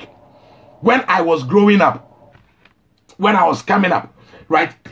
When I was coming up, some of our friends were all over the place. They'll get into a relationship and then they will hide it. They don't want anybody to know that they are in a relationship. Don't tell anybody. Don't tell anybody. Look, everything that is done in secret is of the devil. It is Satan who likes to do things in secret. Right? Don't let anybody know. Then before you realize, they have told somebody else. Don't let anybody know. Look, dear young woman, if a man comes to propose to you and he says, don't let anybody know, it is very likely he has proposed to 10 other women and has told them the same thing. Nobody should know. Are you running CIA or FBI? That nobody should know your operations? No. If the man wants to marry you, he should be proud about you. He should be able to walk out with you. He should be able to take you to town. He should be able to let everybody know, this is the woman I want to marry. Name your woman. Name your woman, dear man. Name your woman and take her out. Adam was not shy of Eve. He said, now this is bone of my bone, flesh of my flesh. She shall be called woman because she was taken out of me. My heart has gone out to this woman. Therefore shall a man leave his father and his mother and shall cleave unto his wife, and they shall be one flesh. They shall be one flesh. The two shall be one. And so if you name your woman, the two of you should now be connected. When they see you, they must see the other person. When you talk, you must talk about the other person. You must not be shy. You must not hide it under wraps. You are going out, but it is a secret thing. We want to wait to see how it will go before we tell anybody. It's a lie. It will not work. Most of the men who do that are tricksters. If he tells you, I want to marry you, but don't tell anybody, he is a trickster. He is lying to you. He is deceiving you. If he says he wants to marry you, friends must know. Pastors must know. Everybody must know. It must be normal. It must be normal. You must enjoy that friendship. It must be normal. So the man must name his woman. Every man out there, please name your woman. Name your woman. Don't hide it. Don't pretend you are interested when you are not interested. Don't pretend you are not interested when you are interested. Name your woman. Propose her. Don't leave her hanging and hanging and hanging without you proposing. It is wickedness. You are playing with a woman's heart. It's not good. Let her know your intentions. Let her know your intentions. She's not a public space that you just hang around for the sake of hanging around. So don't waste her time. If you have an intention, let her know clearly so that you can both work towards it. If you have no intention to, let her know. You can make friends with a woman without marrying her. I strongly believe in that. You can have a woman friend without marrying her. So if you have no intentions of marrying her, tell her. Tell her. I've told my wife before, at one point when we were friends, I loved her so much. I said, listen, even if I don't marry you, we'll be friends. We'll be friends. I remember saying that. I remember where I was standing when I said it. But eventually, I married her because I just couldn't resist it. I couldn't resist it. Okay. I don't know if you've had enough for the day. I can cut it off here and then continue next week. Otherwise, I can add one more. I can just add one more. Let me add one more and then we break for the day. Okay. Right. Another thing you have to know if you are going to marry and have a good marriage is that you must understand that life is a fulfillment of vision. Listen to this carefully. Life is a fulfillment of vision. The whole life we live, it is a fulfillment of vision. We marry, therefore, we marry somebody who will come and be part of the vision. So we fulfill the vision together. You don't marry for marriage's sake. Life, everybody who is alive today is fulfilling a particular vision. Even where you have no vision, you are fulfilling a no vision. Okay? So everybody is fulfilling a vision. So marriage is partnership for the fulfillment of vision. Marriage is partnership for the fulfillment of vision. So we marry a partner to work together in the fulfillment of our life's vision. You don't just marry a woman because she's beautiful. You marry her because she fits into your life's vision. And let me tell you one beautiful thing. As a woman, you don't marry a man because he has money, because he says he will marry you. You also marry a man because he also fits into your vision. Women are not secondary humans who are just there with no vision, waiting for a man of vision to come and pick them and carry them along. That is not a woman.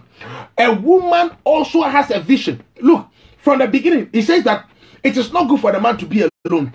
I will make him a helpmeet. So the woman also has a vision and as a helpmeet. Now, what that means is that the woman also has her own vision, and her vision will help the man achieve his vision. So the two visions must mix together, right? I've seen people whose marriages are struggling because the man has become a pastor, but he was initially a doctor. The woman had the intention of marrying a doctor. Her vision is to support a doctor. They marry, the man is a doctor, the man gets a call, the man leaves medicine to go and practice ministry, and the woman says, I'll not be part of this because it is not my calling, it's not my purpose. I cannot be a pastor's wife. Look at the way pastor's wives get abused. Pastor's wives get disrespected, get insulted. Pastors' wives are some of the most miserable people on earth, unless they don't tell you their story. People will come and pretend they love the pastor so much, and then they push the pastor's wife behind. Many women in the church who want to bring even the man down will call the pastor's wife a witch. They will do everything against the pastor's wife to alienate her so that they can have access to the pastor. The pastor's wife, the job of a pastor's wife is completely a different job altogether, right? They go through spiritual attacks, physical attacks, emotional attacks, all types of attacks. This woman said clearly, I do not want to be a pastor's wife. I wanted to be a doctor's wife. Therefore, if you have decided to be a pastor, you go alone. We either break this marriage or I will not come to your church. Yes, it is a real situation. Is the woman wrong? I wouldn't say completely. Because every woman also know what they were created for and what they were not created for. You don't put a woman into something she doesn't want to do. She's not called to do. Me, one reason why I married my wife, when I met her, right from the beginning, I knew I would eventually end up in ministry. I told her, God's call is upon my life. It was very visible, right? She also said, listen to her vision, my wife's vision that she told me. She said that her intention in life, her vision in life, is to become an accountant, make a lot of money, and use it to support a husband who is a pastor. She wants to support a pastor in ministry. That's what she told me. We were young. She was like 14 or so. Young. And she told me this. So she had a vision for ministry. Not to become a pastor herself, but to support somebody who will be a pastor. And I had a vision to become a pastor in the long run. So our visions met. You see, her vision and my vision met. Every woman has a vision. Women were not created tabula rasa. They have nothing in their head. Hey, just pick a woman and anything will go. No. There are some women who will not fit into your vision. Not every woman will fit into your vision. She may have big buttocks. She may have big breasts. But she will not fit into your vision. It will frustrate you and bring you down. Not because she's a wicked woman, not because she's an evil woman. She is in the wrong place. She is in the wrong vision. She's in the wrong place. Full stop. Not every woman will fit into every kind of marriage. You want to become a soldier, they can deploy you 6 months. You are sitting in Afghanistan. Not every woman can take it. It's not because she's not faithful. No, some women, every evening they want their husband to be around, cuddling them, holding them. She wants to marry somebody she can see every day. If you are going to go into soldier or army where you will be 6 months away, it will confuse her, to frustrate her. So not every woman will fit into your vision. Our problem is men, when we go to propose to women, oh, you are very beautiful, I would like to marry you. Stupid, completely out of place. You don't marry a woman because she's very beautiful. Of course, it's good to you don't marry a woman who looks ugly to you. Of course, my wife is not ugly to you. My wife is beautiful to me. Okay, right? So you marry a woman who is beautiful to you, but you don't marry her because she is beautiful.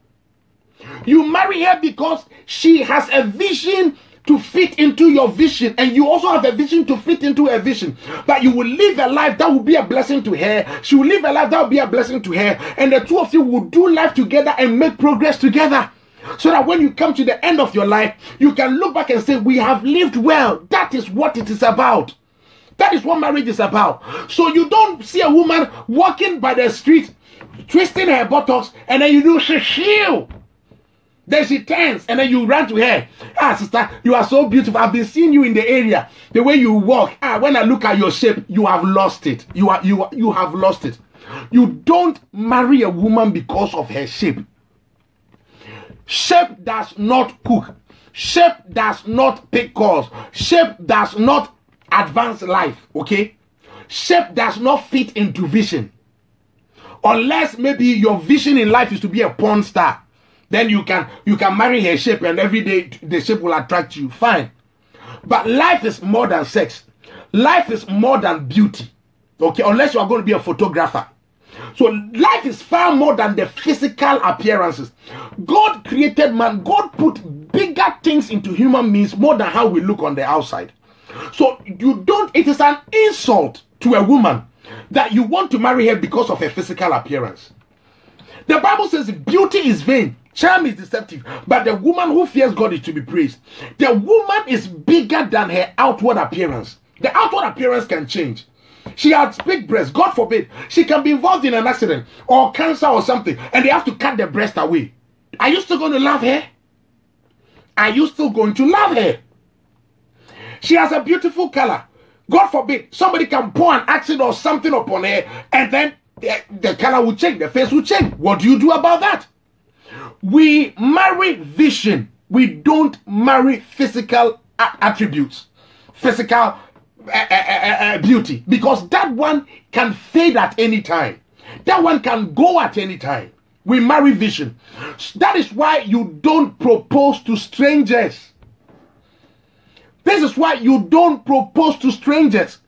You must interact with the person. You must know who the person is. You must know their life's vision.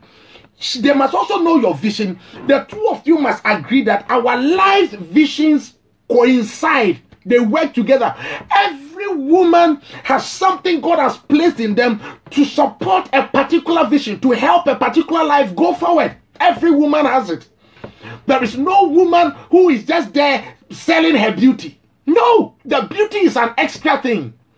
There's no woman who says, as for me, nothing in my hand I bring, just my face. No, just my breast, just my buttocks, just my sexual organ. No, those are just extras. You don't marry because the woman looks sexy. No, it is an insult. My dear sisters, if a man approaches you because you are beautiful, he has a small brain. Don't give in to him. You are more valuable than how you look, because how you look can change. How you look can change at any time. It is not how you look, it is who you are.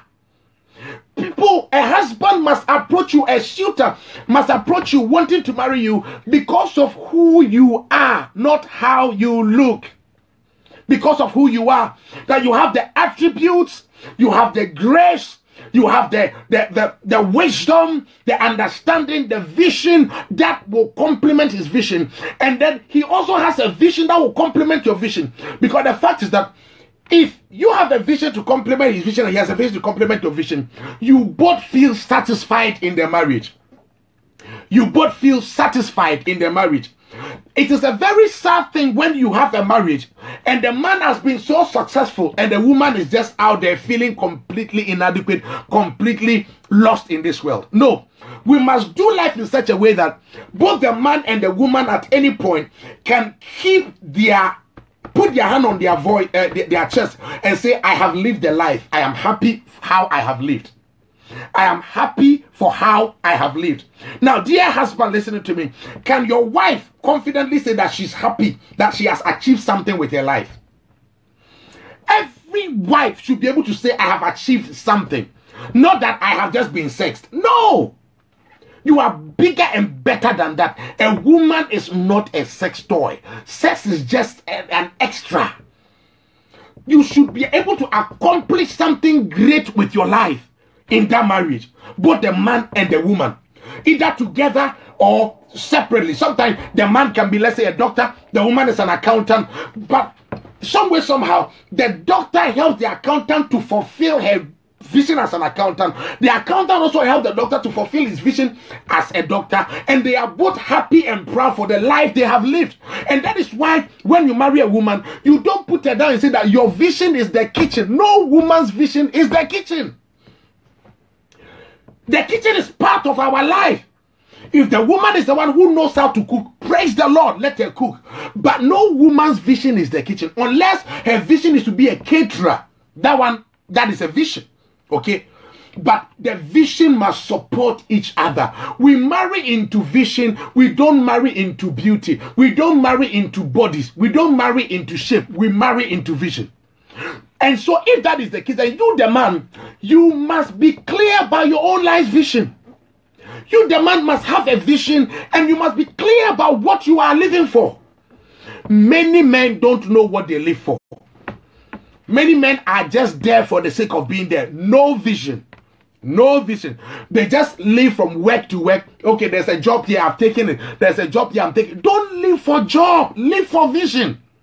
Of course, a job might be a means to the fulfillment of your vision, but don't live just for job. There are some people, so what do you want to do? Any job.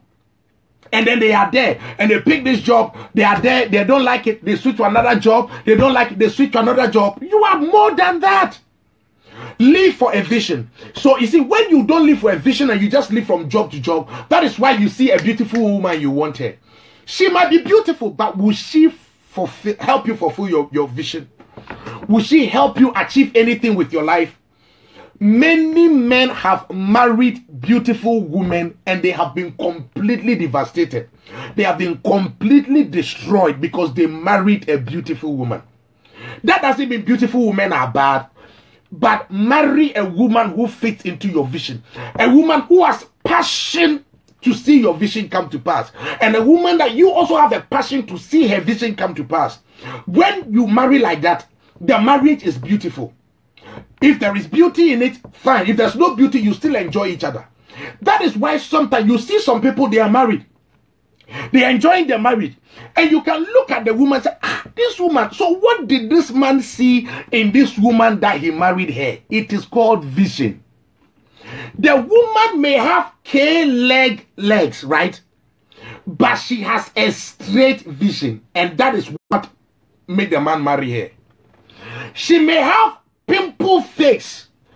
Her face may not be attractive at all, but her vision is sharp. And the man will marry her. Some of you women, you are there. You think life is all about beauty. Instead of having a vision and living for it, you have gone chasing Brazilian hair, Indian hair, Pakistani hair, Ghanaian hair, all types of hair. You have put it on your head. You sit in front of the mirror from morning till evening, painting your face, thinking that making your face like whatever is what brings a husband. No, makeup does not bring husband. Makeup at best will bring a sex partner.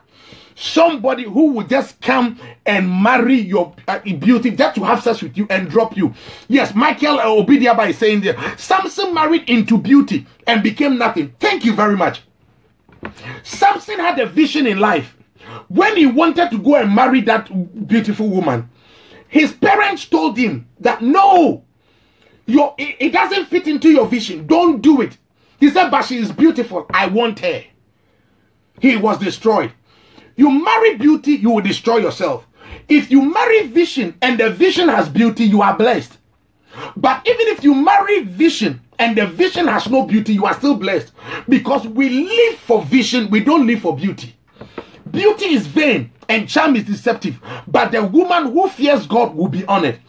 Don't waste your life chasing women who look beautiful. And if you're a woman, don't waste your time improving on your beauty when you have not improved on your vision. You have no vision as a woman. You cannot pray. You cannot study. You can't read. You can't read your Bible. You can't study. You don't have any qualifications. You don't have any trade. You don't have anything you bring to the table, and you are there painting your lips, standing by the roadside, waiting for a man to pick you. He will only sleep with you and drop you. If he marries you, he will continue to abuse you for life because you are of no value. You are only valuable during the 5 minutes of sex. After that, you are finished. A woman can be far more valuable than a 5-minute sexual encounter. So upgrade yourself. Have a vision.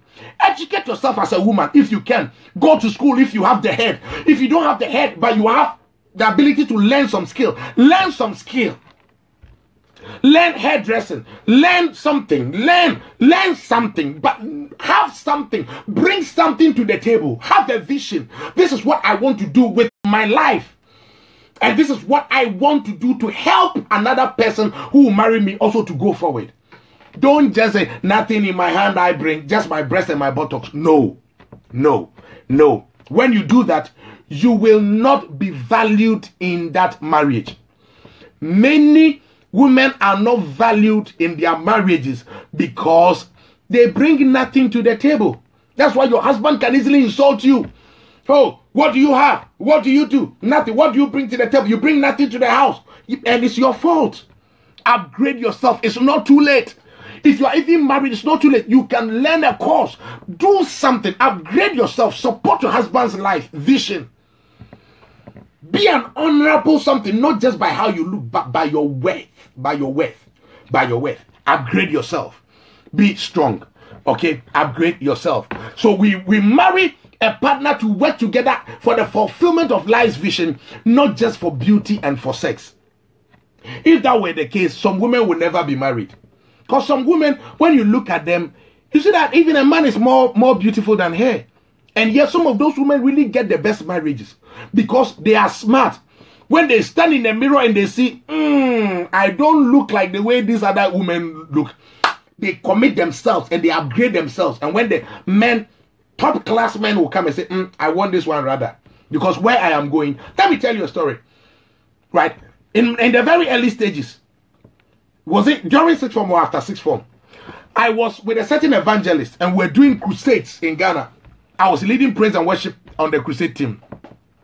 And they pushed a certain lady. There was a lady who was also on the team. Very beautiful lady. Very fair colored. Very big. I mean, nice shape. Big breast, big shape. Nice. She was very, very beautiful. I don't want to mention her name. And I liked her too. She was very nice to me. And they said, oh, marry her. Marry her. And at that time, I was not as matured as I am now. So I told them straight in her presence. Because that woman, even though she was beautiful and all that, her education was not strong. I remember saying it clearly in everybody's presence that where God is taking me to, I need a woman who, if I am in, let's say I'm in the US, and I need some documents picked and processed and sent to me within a day, I can pick up a phone and say, listen, organize this document and send to me. I want a woman who is educated, who is smart, who understands some things. This woman doesn't go there. She doesn't have it. So I'm sorry, I can't marry her. And I liked her. I mean, God forgive me, but physically, she was physically more attractive than my wife at that time. My wife was very small then. I remember one day I was traveling with my wife when we married earlier, at the beginning of our marriage. I was traveling with my wife. We got to the airport and they greeted me. Good morning, sir. Are you traveling with your daughter today? And I had to say, no, she's my wife. And then they apologized. That is how serious the matter was. My wife was very small. This one was really, really nicely made. But even though my wife was small, she had big spectacles and all that, the head and the heart.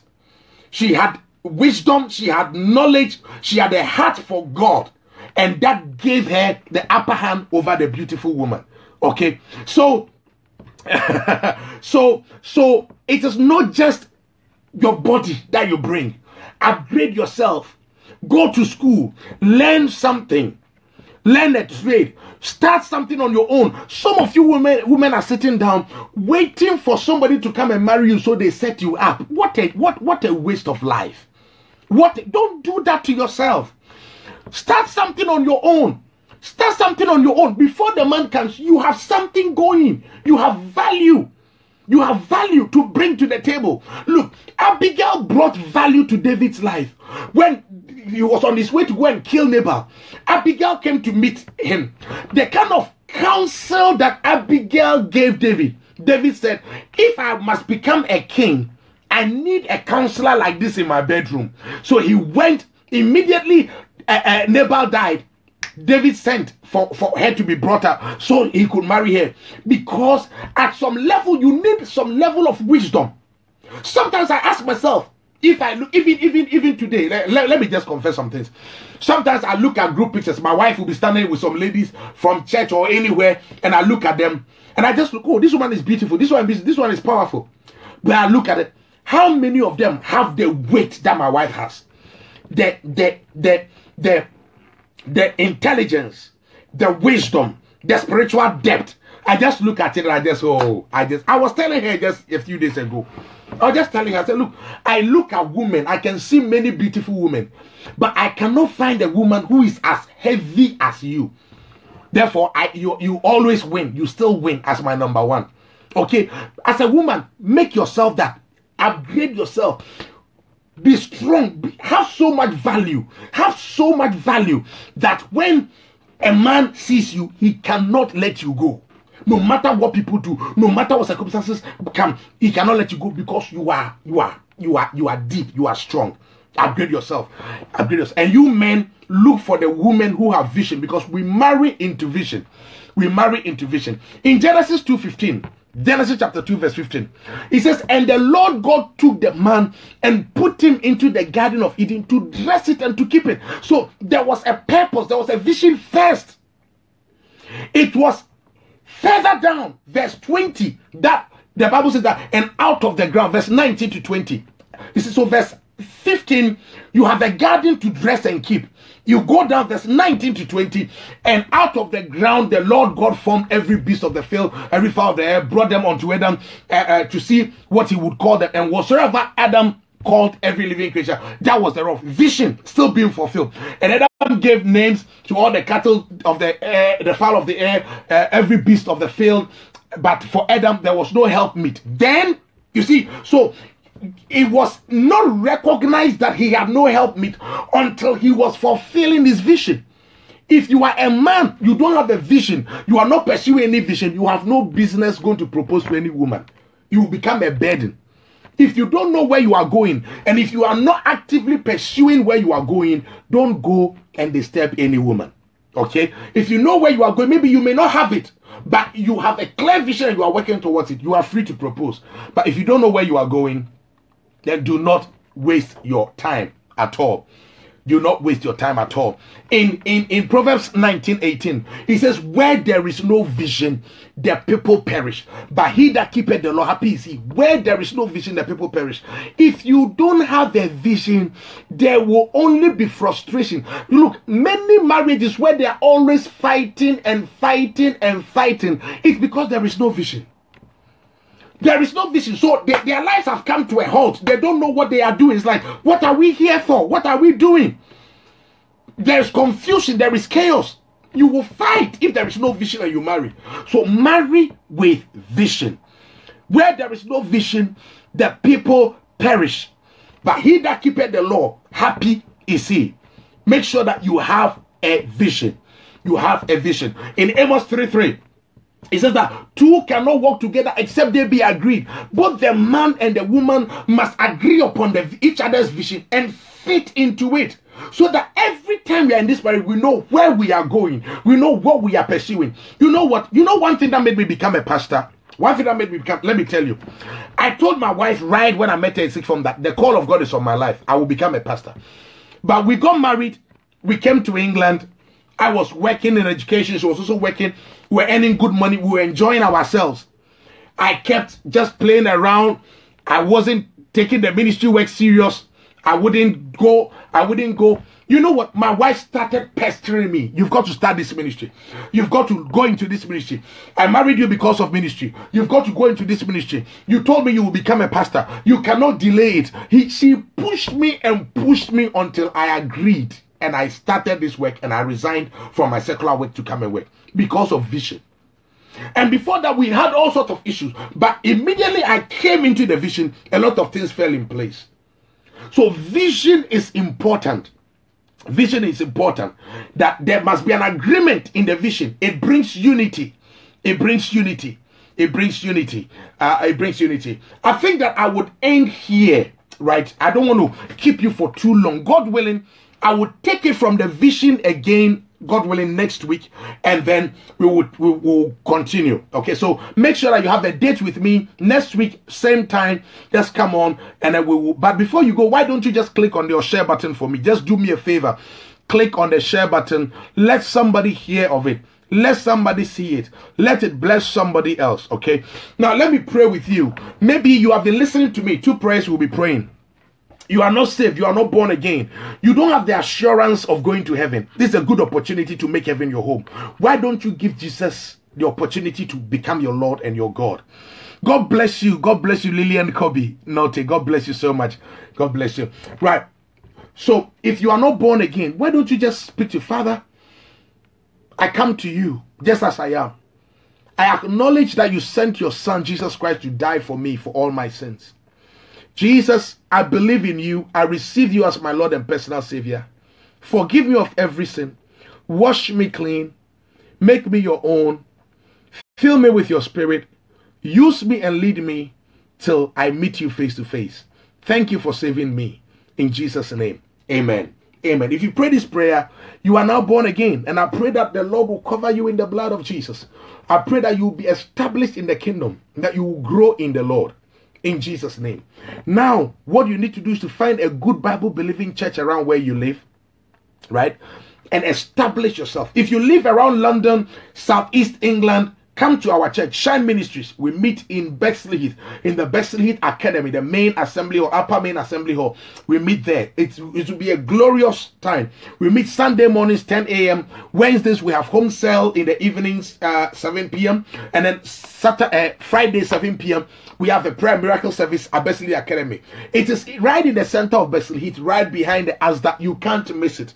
So why don't you just come and visit us or become part of our church? If you live in this area, if you live in North London, you can always go to Gethsemane Miracle Church.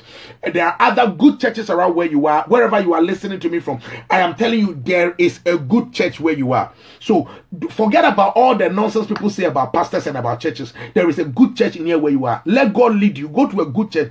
Submit yourself to the pastor. Don't be a trouble causer in the church. Don't be a fighter. Rather be the one who helps. Strengthen your pastor's hand. Be a faithful church member. Be committed so you can grow in the Lord. Don't join in foolish things that some people do. Not everybody is in church as a Christian. Some people are as agents to cause problem in the church. Don't connect yourself to them. Connect yourself to the Lord, and the Lord is going to bless you. You will grow. You will be awesome, because they are very good people in church as well. So connect yourself to some of these wonderful people. The Lord bless you till I come your way again. But you've been listening to me. Maybe you are not married. You are trusting God for marriage. Let me pray with you right now. Father, in the name of Jesus, I pray for this brother or this sister who is trusting you, oh God, for a married partner. In Jesus' name, I pray that you will guide their steps, oh God. Lead them, guide their steps to the right person, oh God. I pray that the scales will fall off the eye of whoever is supposed to see them but has refused to see. Let them recognize. Let them begin to feel. And let them be bold enough to take the right step. I declare that nobody listening to me who wants to marry will be left behind. Let your grace be multiplied upon them. Open a door for them. Help them to get married in the name of Jesus Christ. Maybe you've been listening to me as well. You are married, but your marriage is struggling. I pray for you in the name of Jesus that grace will be released. I speak peace into that marriage. I command every storm to die. I command every evil seed planted in that marriage that is germinating and causing problems to be uprooted and destroyed. I command every negative word spoken that is haunting the marriage to die out in the name of Jesus Christ.